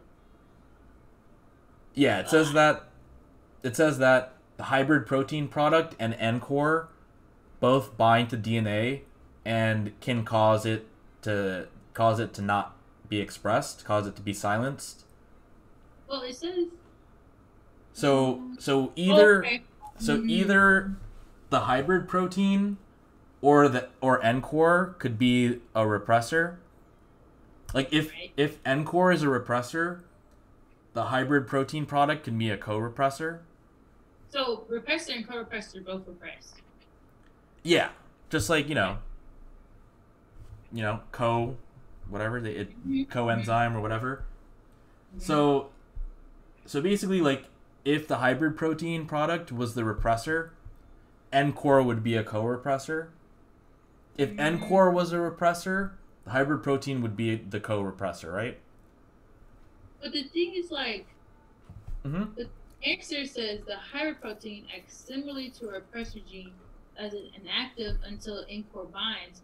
But I thought, to me, that was saying that, like, once N-core binds, it doesn't repress anymore. And that doesn't make sense. Unless it's the wording that's, like, off. Yeah, because the wording doesn't say anything, like, definite. It doesn't say that N-core and hybrid protein product will cause silencing. It just says that it can lead to silencing. But basically what we like so it says the hybrid protein acts similarly to a repressor gene. If they said N-core, right? And they say that it's inactive until N-core binds. If you just replace hybrid protein with N-core and replace N-core with hybrid protein, it would still be a valid answer. So they both repress. Yeah, they both basically in these types of questions, like which one is easier to disprove? If you say an absolute statement, it's easier to disprove, right? A is something that's just saying that the hybrid protein is the repressor and N-core is the whatever thing, but it could just be the other way around. From the information we have, it would still be a valid answer, whereas B is saying N-core can never be a co-repressor. Nothing in the question stem kind of says that, yeah. Okay. And then C is the opposite of what we want, and D is the opposite of what we want. So a lot of questions could be answered based on looking at the statements made in the choices. Okay. Like we don't even need to know. It's like an extra detail that apparently the hybrid protein represses it, causing silencing, and then N-core binds, causing it to be expressed. That's what A is saying, and that's a possibility. Okay. Yeah. It was like a process of elimination. Yeah, and just in terms of if you think about it as which one is the hardest to disprove. Yeah. That would make more sense. These were like campus ones. Oh, cool. This is like this thing that I take. Zinc and magnesium. They're good. They're cofactors. Cofactor is a inorganic thing. Okay, yes. Pause. Yeah. Cofactor, inorganic, coenzyme, organic. Yeah. But okay, so you have like sometimes with enzymatic processes, you have like some gold or something. Some what? Cofactor. I saw like maybe some ion, like maybe palladium or gold or some ion. It's from biochem. Is that a cofactor helping the enzyme? Yeah. I mean, well, you're saying like yeah, it seems like it. It's inorganic. And what were you saying about it? Like what is it doing? I remember sometimes I have like flashbulb memory. Oh yeah, that's the psych-social topic. Yeah, some things that I've learned where it's like I know that there was an enzyme, some enzymatic process. Yeah. And there would be like a floating ion over it. Oh yeah. They're there to just exist. So that's a cofactor. Yeah. What's a coenzyme? Like, how would I know it's organic? Like, would it be like organic molecule, sure. So like, what? Just like some examples. Oh, well, organic itself means, it's carbon, hydrogen based. Okay. But also like, if they're going to be big, like a molecule or something, because like cofactors, if they're inorganic, like they're going to be like a metal ion or something like that, right? They're not going to be like a molecule, really. That makes sense. Okay, I just had to get that clarification because I have had questions where I would miss it because I would misconstrue one for the other. Mm-hmm. So cofactor, inorganic, coenzyme, organic. Okay. So when it comes, I'm just gonna give you a debrief. pKa, pH, KSP, all that stuff. I'm really weak in this type of stuff. I should be ashamed. It's been a while. Okay, it's been a while with my Gen Chem. So Ka or anything after the P, like the P thing just means negative log of the concentration of that. So or whatever thing comes after. So if it's pH, it's negative log of the hydronium ion concentration. Mm-hmm. If it's pKa, it's negative log of the Ka. So you said if it's pKa, it's negative log of the Ka. Mm-hmm. And what in your math shortcuts, negative log essentially means? Oh, so yeah, you take the so if it's like, let's say 4 times 10 to the negative 7 power, it'll be positive 7 minus log of 4. Okay, hold on. So example is hydronium concentration is equal to 4 times 10 to the negative 7. So my pH would equal what now? Oh, so it'll equal positive 7 minus log of 4. How log of 4? So why is it not negative 7? Because it's a negative. Because it's negative log of the H plus concentration. Okay. Now, how do you? So I'm assuming you're saying when it comes to logs on that Google Drive. I mean, on that OneNote, I would have to memorize like log of 1, log of 5, this and third. So I would have to guesstimate. Wait, what? Wait. Oh, no, you don't have to guesstimate. You'll there's certain logs that you can use for any of them. So what log would you use for this? So you would need to know like log of 1, log of 2, log of 3, log of 5, log of 7. and like whatever log of 10. Okay. Like I also like have them equal to like sine and cosine, which is also something to memorize. Oh, okay. So for log of 4, I would do log of 1 and log of 3, I'm assuming? Oh, well, it'll be log of 2 times 2. Okay. Or 2 squared. Okay. And so wait, do you remember like okay, so like just like I said like log is like the inverse of exponent, exponent rules and logarithms will function in the same way. So like for instance, let's say x to the a power times x to the b power. Yes, you add. Yes. So if it's log of 2 times 2, it'll be log of 2 plus log of 2. Mm-hmm. Now, what about x to the a power in parentheses to the b power? That's multiplying. Yes. So if it's log of 2 to the second power, you will multiply those, which really just means you bring that 2 to the front. You bring, like, you know, kind of like in calculus or whatever, like you bring it to the... Like a derivation, so it'll be 2 log 2? Yeah. Oh, wow. 2 log 2. So it's not log 4, it's 2 log 2. So for this one, I would turn this into 7 minus log 2 squared, which is equal to 7 minus 2 log 2.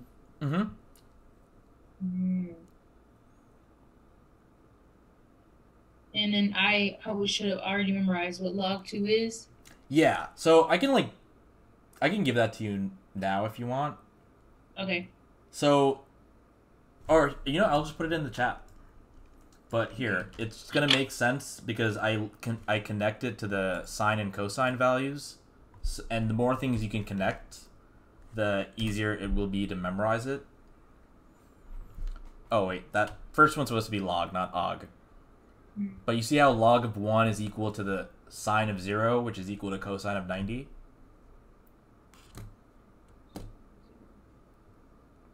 Yes. Sure, yes. Okay. Let's see. So I'm gonna put this in my thing, and then I'll have it on the, once you send the OneNote. I gotta flashcard these. Jeez. Okay. So for this one then. That. Okay, so let's see. Bicarbonate, you remember that, right? Okay, hold on. H. Oh yeah, and then Henderson Hasselbalch. Wait, what's that? HCO3 or H2CO3. Oh, that'll be carbonic acid, and when it loses one, yeah. HCO3. Okay. Yeah, I'll be right back. I'm just use the bathroom real quick. Okay.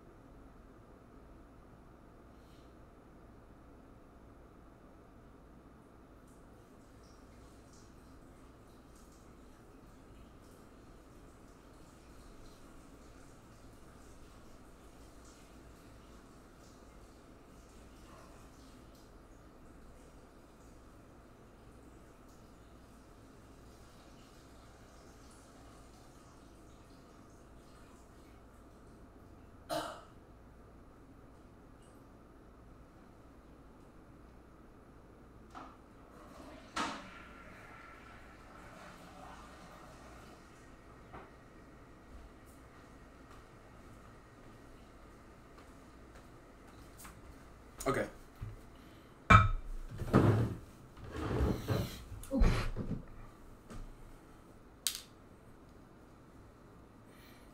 All right. So.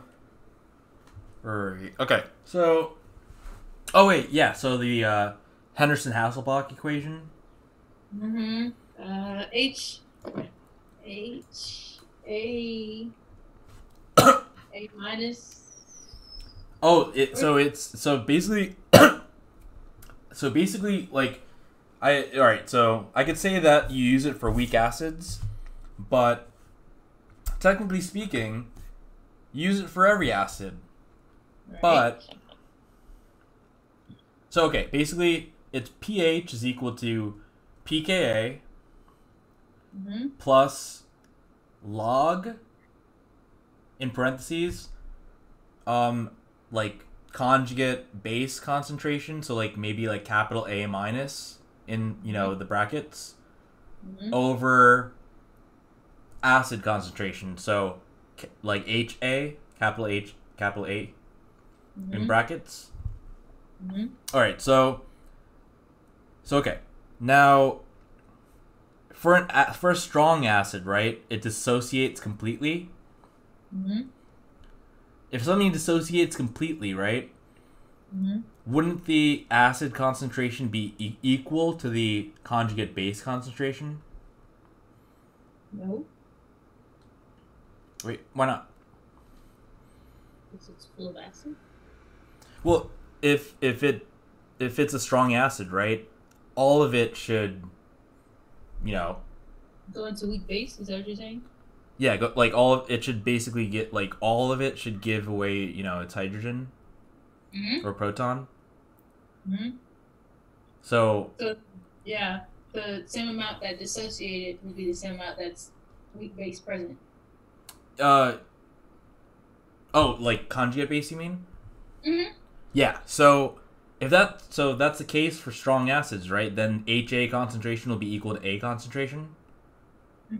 So if they're equal to each other, that will just be 1, right? And log of 1 is 0. Yep. So then pH, then pH is equal to pKa, right?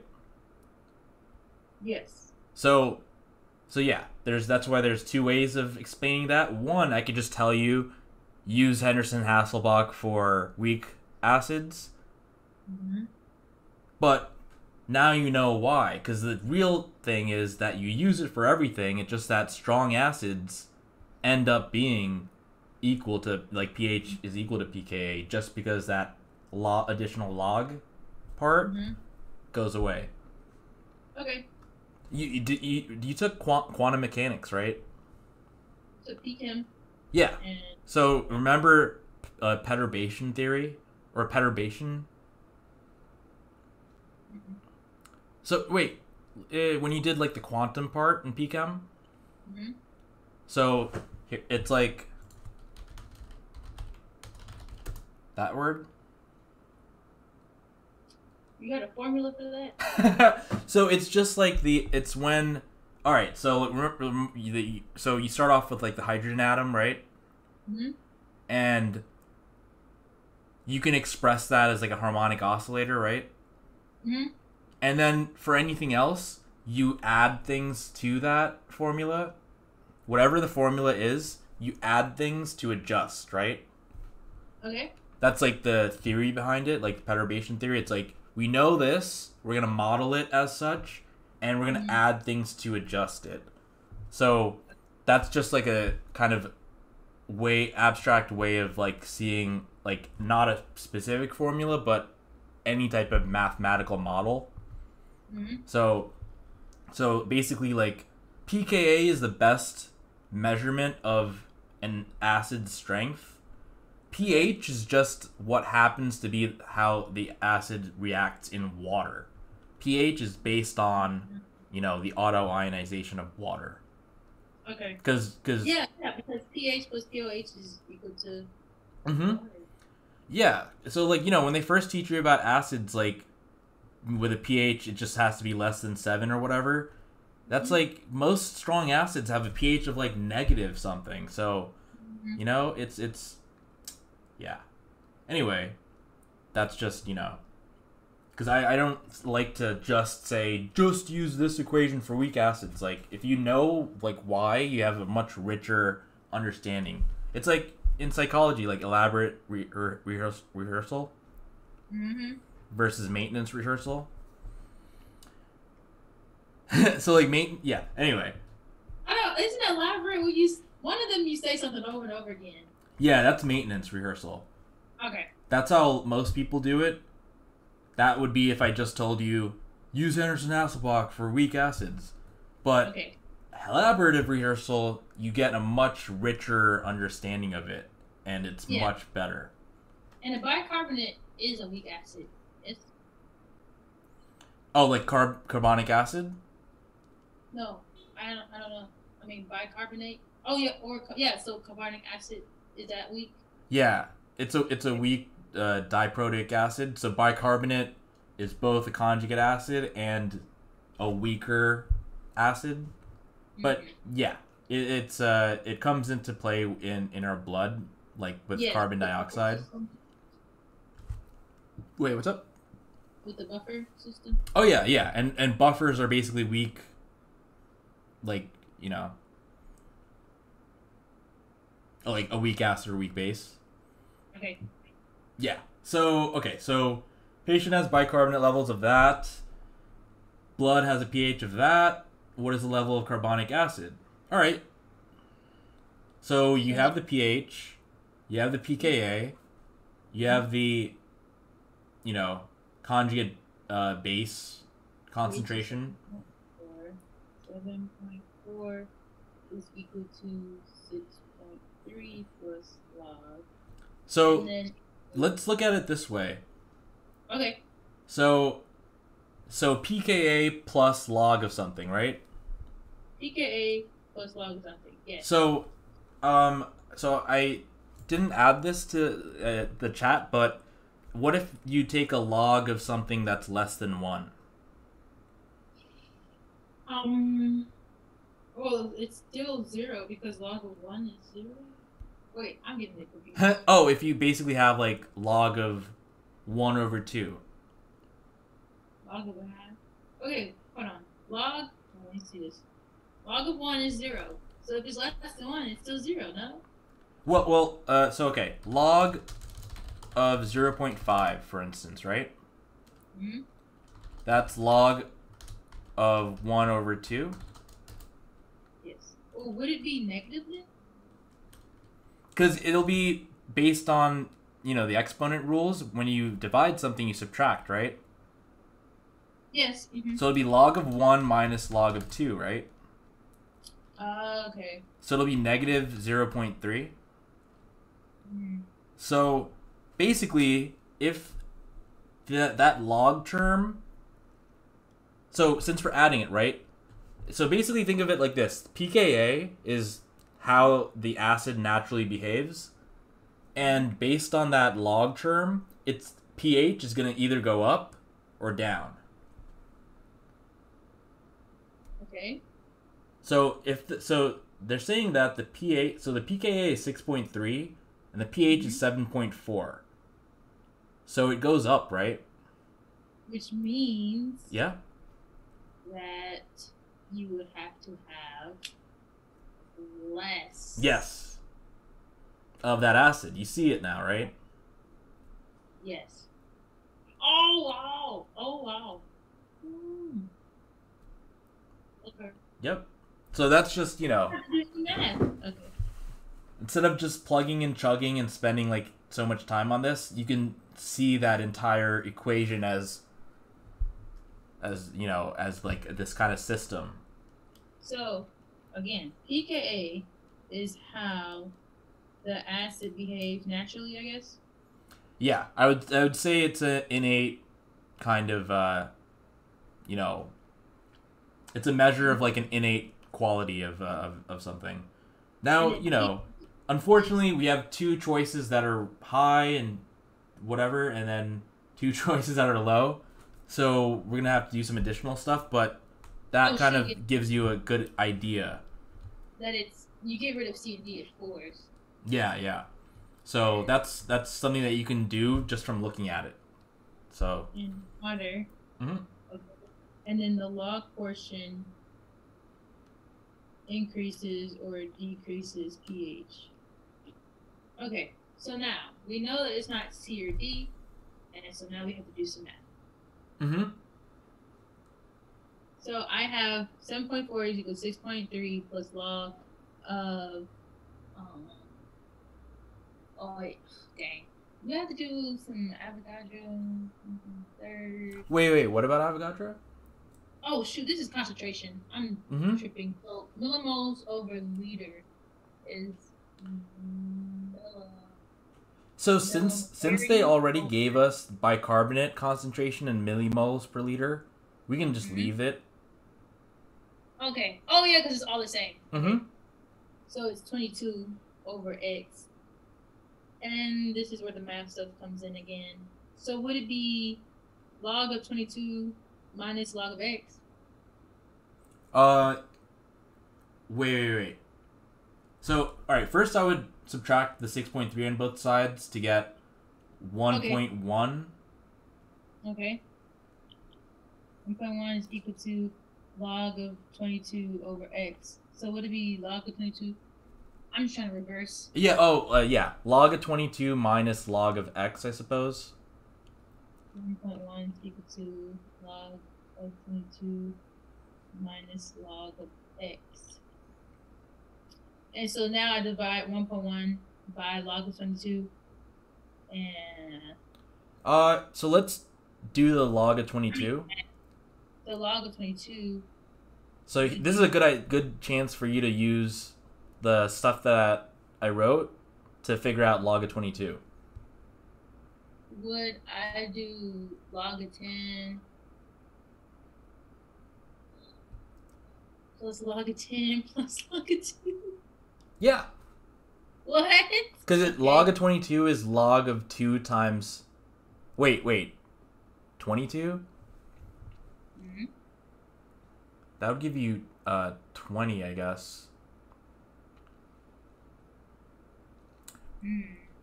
Yeah. Should I turn it? Can I turn it into an exponent or no? We could turn it into 21. Then you could do 21 is equal to 7 times 3. How are we doing that? Wait, what's up? How are we turning 22 into 21?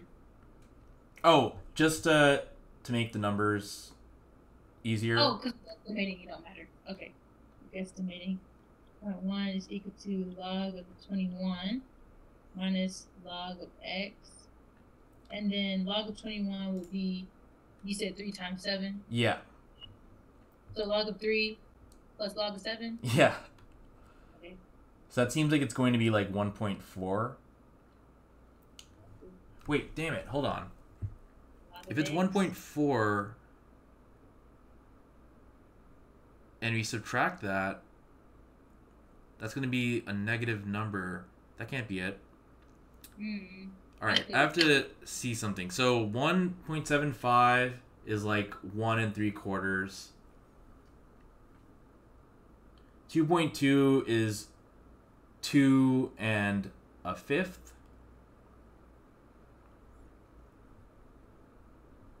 There has to be an easier way for this to be done. Now I'm going to the Kaplan thing. What is this question? 1.75.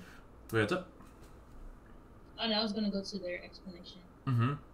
It sucks because, like, 7.4 and 6.3 are so close. If it was 6.4, then they would have to be... Then it would be 10 times as much.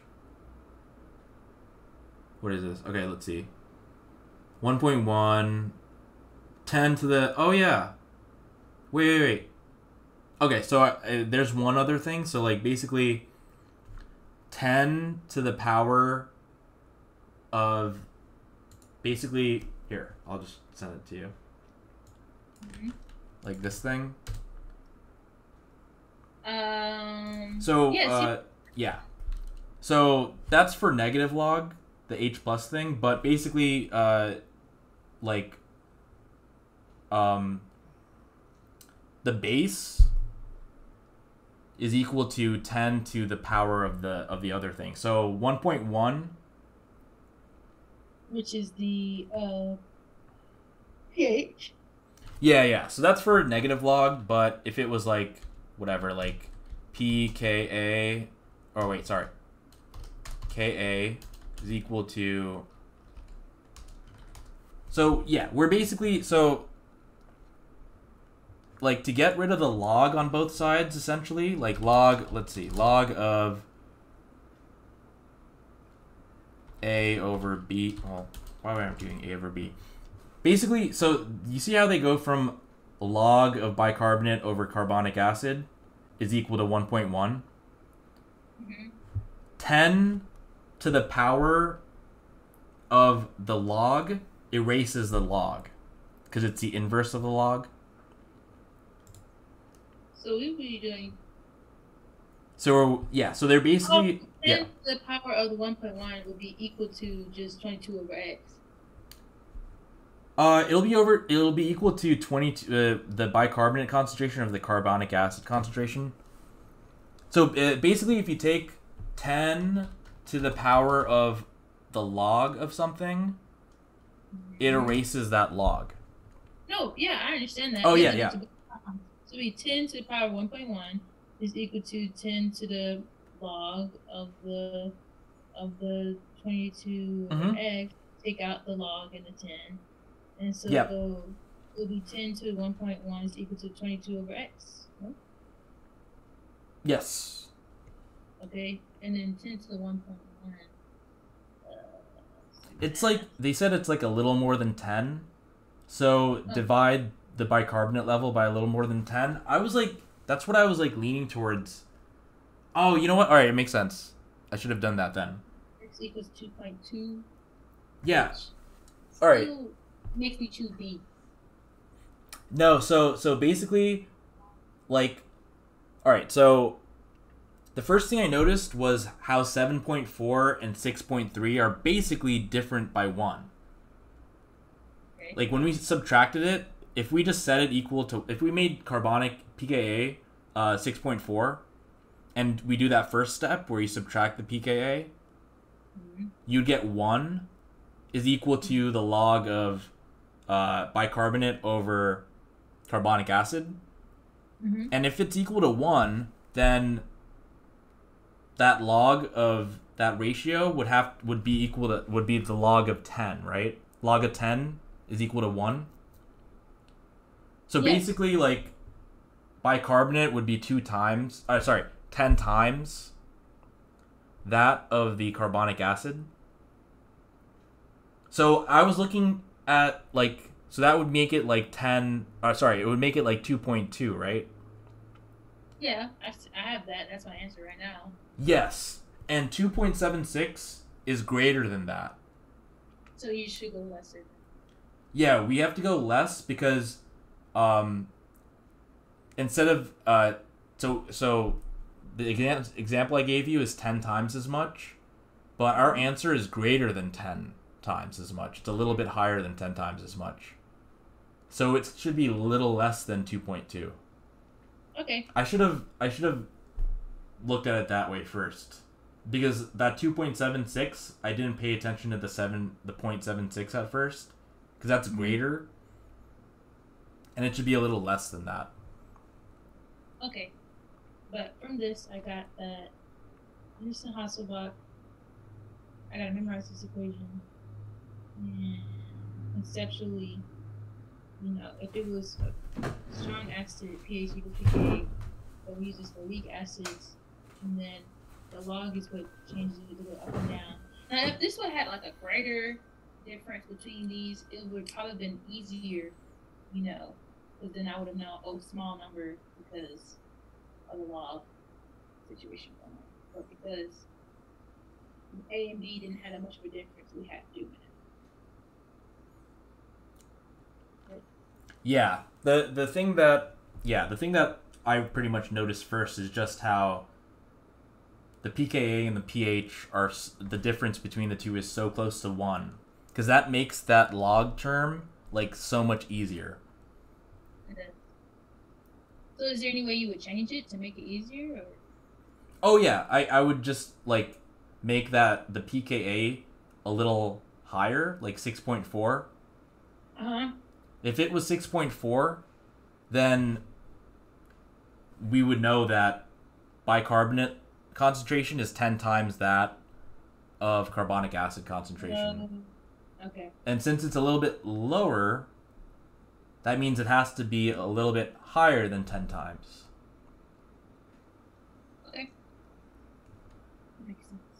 So the first thing lets us cancel out C and D, and the second part, like, we would have to see if it's like more than 10 times or less than 10 times, and it's a little bit more. So, but anyway, we did a lot. You learned a lot about logs and stuff in that question.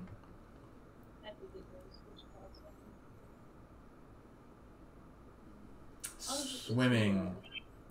I'm wondering if it talks about buoyant force. Okay, so work done by gravity, 75 kilogram swimmer.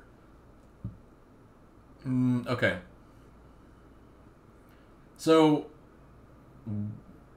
okay, work energy theorem. So like, what energy is defined as the ability to do work? Yes. So you treat them as the same essentially. Okay. And what's, the formula for work? Well, there's a lot, but I guess, and you got... If you don't remember the formula, you could look at the units. And if you don't remember the units, you could look at the formula. Well, with this one, I'm going to go with... This isn't a work equals force distance cosine theta. Mm-hmm. So, yeah, pretty much. So, like, force is newtons, distance is meters. So newtons times meters is the same thing as a joule. Okay. It's the gravity that throws me off. Because this makes me want to think of kinetic energy, like energy equals change delta Ke plus, well, Ke T equals P. Wait, what? Like, this makes me want to think of, kinetic energy and potential energy equals. Oh, wait, what about that though? It's because I see gravity. When they talk about gravity, I automatically think of potential energy because of MGH.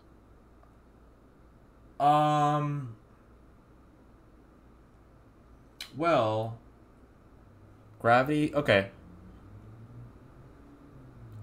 It's like work, yeah, I want to say FD cosine theta, but like, it gave me gravity and mass. All right, so I'm gonna tell you like a big trick here. So work, people usually forget the cosine theta part. Mm-hmm. Now, gravity, right? Mm-hmm. It's, that force is like what's the angle of that force to like the ground or whatever? Well, I wouldn't have to look at this. Well, it's this gravity. The force of gravity is the same. Oh. Yeah. Oh. So force of gravity angle 90 degrees, so 0. Cosine of 90 is 0, right? Mm-hmm. So the work is 0. What? So I can't use my work equation? You can. And you got your answer. What? Oh. Wait. Oh my gosh. Okay. Okay. If it's perpendicular, it doesn't do work. I just not. Okay. Let me start over. I read the question. In the experiment, blase, work done by gravity is 75 kilogram swimmer. He swims, and he has his gravity. So I'm like, okay, work equation. Work equals FT cosine theta. Okay? And I guess... What's the work that the Earth does on the moon as it orbits us? I have no clue. So I mean, the moon is moving... Oh, I guess you could say the moon is perpendicularly moving around the Earth, right? Like, well, the force. So like, it ends up moving in some type of circle, whatever. Yeah. But the force of it, right, Mm-hmm. is perpendicular to Yes. yeah. So what's the work that the Earth is doing on the moon? 0. Yep. So, I don't know. I'm trying to I just hope this doesn't bite me in the butt. Because you have to. Well, just remember, go back to because so force is a vector, and the displacement is the other vector, and So if they're perpendicular, yeah. One is when it's parallel to the Earth. Or anti-parallel, aka 180 degrees, going in the opposite direction. That's when work is maximized. So is that the one where this guy's pushing a box up a ramp? What's the work? So that'll be parallel to the incline. So work is still being done, but only because the guy is pushing it along the incline. So if something is falling from the sky, gravity is doing no work on it. Correct. Essentially. Okay. That's concepts. What about if there's an electric field? Electric field? And a mass spectron, where you shoot an electron or whatever, and two plates or whatever, right? Electric field between them. This bottom one is positive, top one is negative, and I shoot an electron here. It's going to curve downwards, right? Towards the positive, yes. So how much work is the electric field doing on that electron? Well, the work that's causing it to be pulled downward. So think about the vectors and stuff. If it's going straight, yes, and the electric field is going up, and then there's one down. Well, it's just going from positive to negative. Oh, so there's no two different fields. It's just one field. So if this is negative and this is positive, it's just one field of the positive going to the negative. Oh, okay. Mm-hmm. But it's perpendicular as well. Yes, if it's perpendicular, we have work. Yes. Wait, say that again. Oh, parallel. Yeah. Parallel, we have work. Oh, jeez. Yep. Okay. If it's parallel, so the gravity for that one. Wait, so tell me about The gravity. The electron and the electric field. So the electron is just going straight this way. Mm-hmm. And, electric field is going straight this way. That's perpendicular. Uh-huh. No work. So the electric field isn't doing any work on the electron. And that's a mass spectrometer. If you have some atom with some mass, it has less mass, it'll curve more. But yeah, no work is being done. So for this, Lots of physics questions like that. Again, that's why I tell students not to just memorize formulas, because they're just going to be they're going to plug things in and stuff. But knowing the lots of things in physics will be 0, or things will cancel out, right? Yeah. Let's see. I'm gonna go to some physics one. See if I can find some. Oh, this is physics. So I had another student that was using PV equals nRT for volume of blood, and that's another example of how just knowing just the formulas isn't going to help you, because but anyway, so let's see. I mean, I'm a memorizer, so I'm trying to get out of that. Well, you're a chem major, so you've already done that, like that's like a physical science. So, Mm. all right. So let's see. Observed frequency, measuring the flow of blood through the vena cava away from. All right. So is this some Doppler stuff? I guess. Okay. Let's see. What is it? Okay. Wait. Ultrasound. Okay.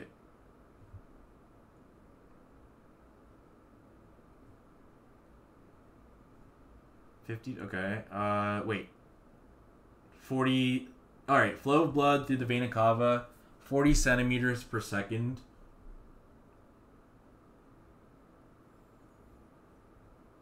Typical ultrasound device, around 10 megahertz.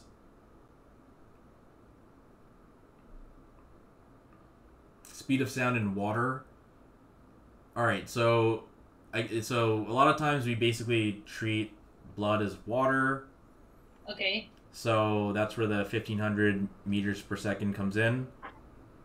So sound is faster in solid rigid stuff versus water and air. Yeah, and it's faster in a liquid than in gas, right? Yes. Good. Air is the least. Yeah, because it requires a medium. But yeah, so all right, 1500 meters per second. Mm-hmm. So it's moving away, right? So if it's moving away, all right. So that's where the point. Okay, got it.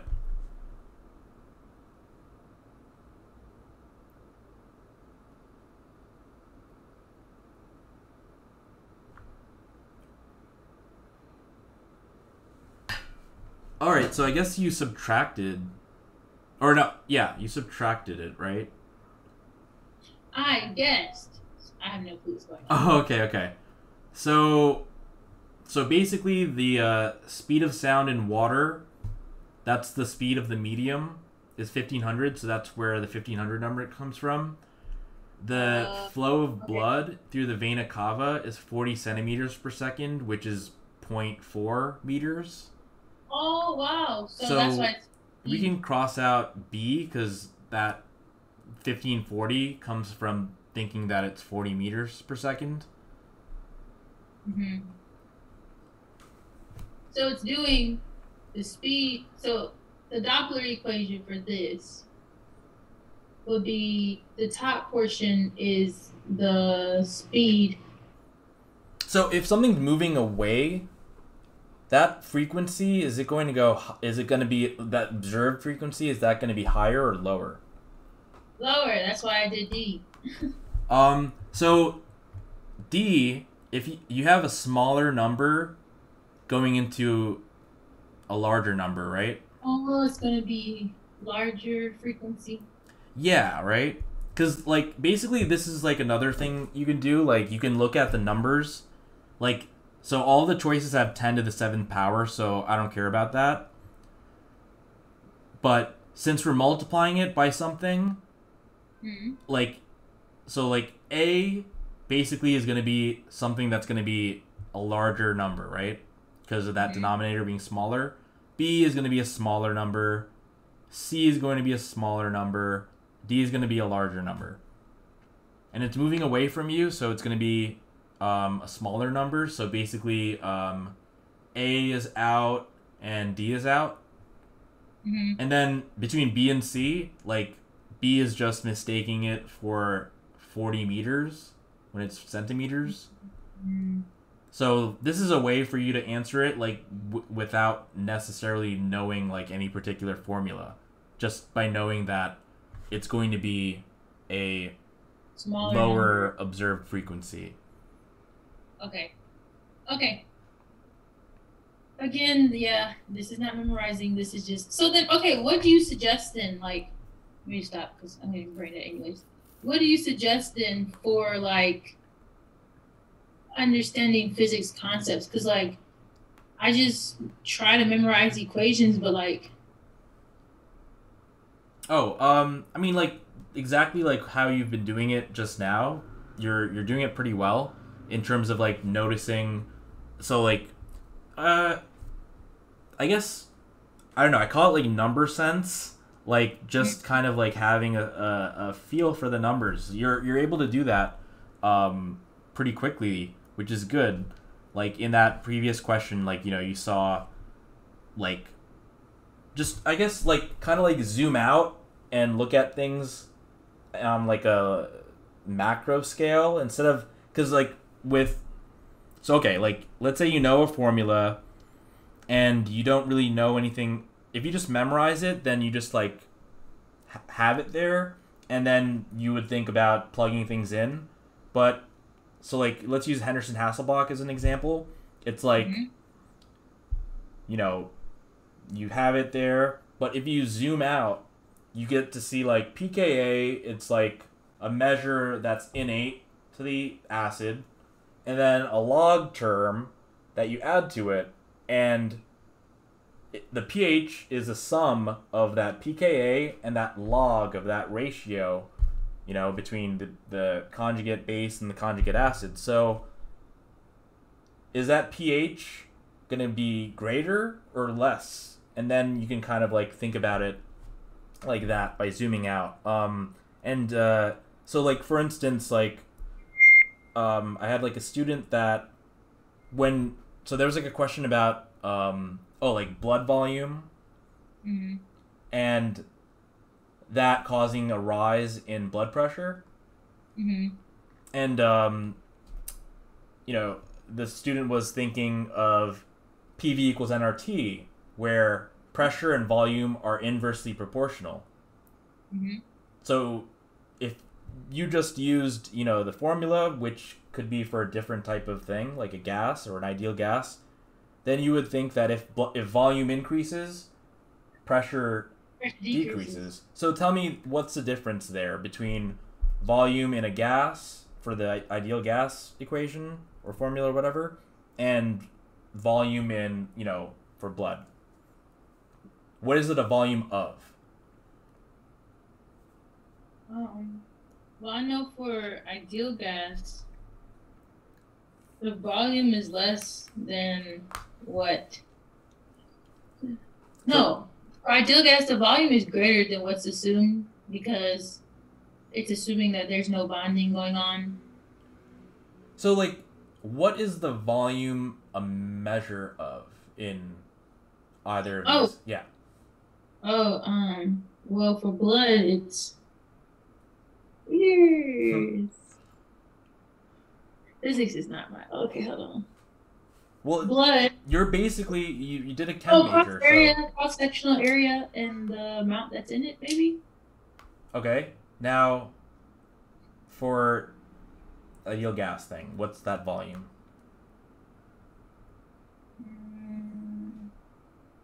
Same thing. So, all right, think about it this way. So, when your diaphragm contracts, yes, and your like lungs, like the volume of it increases, causing that pressure to decrease so you can inhale, right? When diaphragm contracts, it goes up. It goes down. That's a weird thing. Oh, okay. So diaphragm goes down. Yeah. It means I'm inhaling. And you said what now? Oh, so it goes down so that volume increases? Yeah. So think about that. It's the like volume of what? It's the volume of that. Wait, what's he say? Well, volume container, but yes. Okay, container. Now, for blood volume, it's the volume of. It would be like vein or the artery or the. Well, it's the volume of the actual blood. So, like, ideal gas law, volume is the volume of a container. Mm-hmm. And if that container gets larger, the pressure decreases because there's less of those gas particles, like, hitting it, right? Yes. And if if volume decreases, the gas molecules will hit the thing more and, whatever. Pressure will increase. So it's the volume of a container only. For blood, it's the volume of the blood itself. So if there's more of volume of the blood itself, it pushes against the container, which is a blood vessel or whatever, causing more pressure. Oh, so it pertains to the quantity of the blood versus the changing of the vessel that it's within. Yeah, think about it like, in thermodynamic system and surroundings. Mm. So like blood, when you do it for blood, you measure the volume of the system. When you do it for an ideal gas, you measure the volume of the surroundings. Mm-hmm. That's why it's an inverse relationship. So like knowing like those nuances is what's going to like make you be able to answer like anything. And even when it comes to equations and formulas, like you don't have to, it's like if you really like understand it, you don't even have to memorize it because you understand it. Like when you went over Henderson-Hasselbalch, we went over like how, something, the ratio affects like whether the overall number goes down or up. Mm. Like, and also for like work, you said like FD cosine theta.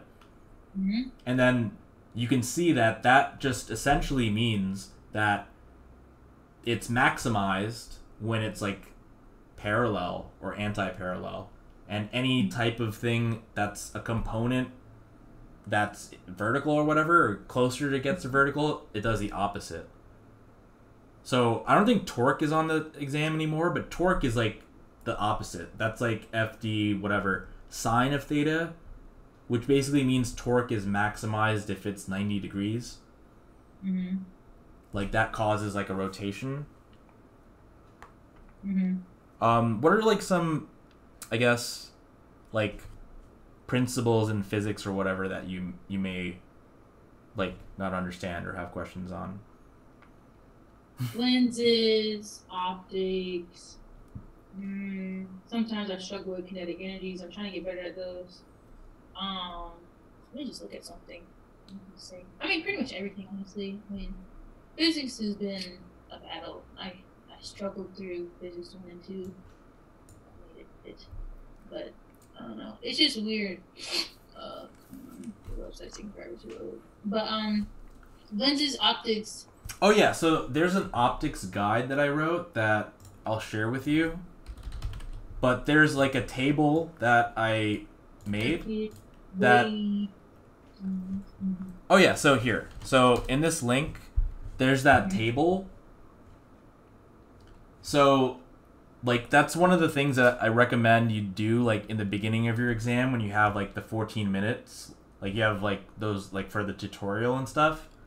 Mm-hmm. I spend that time like writing on my scrap paper like things that I have memorized. So like I draw this optics table. Tell me when you like have it up. I'm looking at it. I'll just. Yeah, so there's that table, so you can have that. Yeah, so you can have that memorized, but you can also see like a pattern here, and it's kind of like sine and cosine, and kind of like log and stuff, where they're kind of like complementary. Like for instance, see how that object distance. So okay, if it's diverging, then it's always going to be SUV, which is smaller upright virtual. Oh, okay. But if it's converging, then it's gonna depend on the location of the object. So object distance infinity, it'll be a really small inverted real image. Mm-hmm. And then if the object distance is just greater than 2f, which is like whatever radius of curvature, it's going to be a smaller, like bigger than tiny. I couldn't think of like a better word than tiny, but still smaller inverted real. When the object is at the radius of curvature 2f, it's going to be same size inverted real. Mm-hmm. And when the object is between the focal length and 2 times the focal length, it's going to be a larger inverted real. When it's at the focal length, it'll not produce an image. Mm-hmm. And when it's within the focal length, it'll be a larger upright virtual. So essentially, as the object distance, as the object gets closer, it's getting larger. Okay. Until there's no image, and then it's just becomes virtual. But also, you can see like the pattern here, like when object distance is at infinity, image is at the focal length. And when the when the image distance is infinity, the object distance is at the focal length. Right? And then, when the object distance is greater than 2f, image distance is between f and 2f. When the object distance is between f and 2f, image distance is greater than 2f. And then they meet at 2f. When object distance is at 2f, image distance is at 2f. So I kind of like explain it below. So I say like, converging up. And by the way, like I stopped the clock at 2 hours 30 minutes. So this is like not charging you for this. Okay. So converging optical devices will produce ever increasing inverted real images until the object is within the focal length, at which point it will remain large but now virtual. So I say note the pattern, object distance, and image distance are like sine and cosine. And then I talk about like a magnifying glass. Like what you'd like burn things with a magnifying glass? Yeah. So like the object distance is infinity, aka the sun. And it produces a real image, which means it can be projected. So it's an image of the sun. That's super tiny. It's a tiny little point, so that's why it's super concentrated and can burn things. Okay, that makes sense. I'm gonna download this and read it over. Yeah, and then I talk about the relationship with like glasses.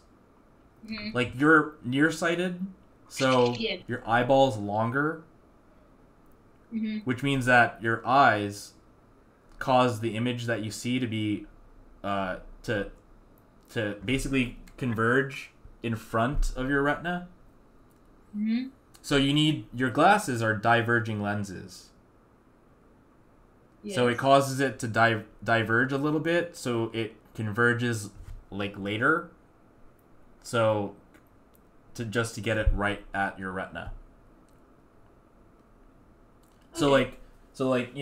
So this is kind of like the approach to physics / anything, which is like note the pattern, like look for patterns, and then think about real life examples to like help you like match it, like to gain an intuitive understanding, and then I connect it with your eyes and like eyeglasses to add that interdisciplinary aspect of it, because you don't want to think like oh, this is a physics passage, I need to think about physics, or this is like whatever biochem passage, I need to think about bio. Think about like when you're doing a physics passage, think about everything, like make as many like connections as possible, because like I always say like bio is just applied chemistry is applied physics. That's fair. And physics is applied math. Yeah, that makes sense. And then if you go in the opposite end of the spectrum, like whatever, you're going to go into like social sciences and then humanities. And then the opposite end of that spectrum is philosophy. And then I kind of think that they both kind of meet. Like math and philosophy, or like physics and philosophy, they kind of meet on opposite ends. And you can kind of see that because this test, like, this test basically, like, why is cars on it? Because... That's true. Because the test is passage-based. And why is it passage-based? Because your GPA already reflects what you know. So, the MCAT is designed to test, like, your critical thinking ability, like your reasoning ability, when presented with a new situation. Like, not just what you know and what you can regurgitate, but a passage will talk about something brand new, And Mm-hmm. you already know like not you don't have to like completely understand the passage, because lots of pre-med students, like, they're very thorough and they work very hard, but they treat the passage like a textbook chapter where they, like, they look at it, they read it very closely, they take notes, but Mm-hmm. at the bottom of each passage it tells you, like, it gives you like a citation, and they're usually from like research like papers. Mm-hmm. So they're like, it's on topics that are very like obscure and like esoteric and ultra like out there. So you don't have to be an expert on exactly what they're talking about, because they're always going to be using like really like crazy things. The thing that you have to be able to do is separate like all, like, look at that a mass of like disorganized information and like organize it in your brain by taking apart like what you need to answer the question. Yeah, and that's what I've been trying to do. I feel like my first time I was big on just learning content and like what you were saying, like trying to understand this, that, and third instead of applying a lot of strategy. And that's what I'm focusing on more this time, along with making sure I have the content behind it. So I'm gonna keep working at it. I do want to, for our next session, focus more on like chem phys and psychosocial if possible. Yeah, of course. Available on Sunday. Mm-hmm. Oh, okay. So Jennifer and I, we're reviewing our MCAT at 11 on Sunday. So what time would you be available after 11? Oh yeah, usually like afternoon or later. I'm not an AM person. Yeah. So the 5 work for you? Yeah. We can like iron out like exactly like when or like what time or whatever. But yeah, like 5 should work. You could send me like questions or passages like screenshots through email, and Mm-hmm. like, yeah, what I usually do is like I will try to answer them in the OneNote, and that way I can like answer them and it won't take up time, and if they don't make sense from that explanation, I can go over it in person. So Sunday, I should screenshot the one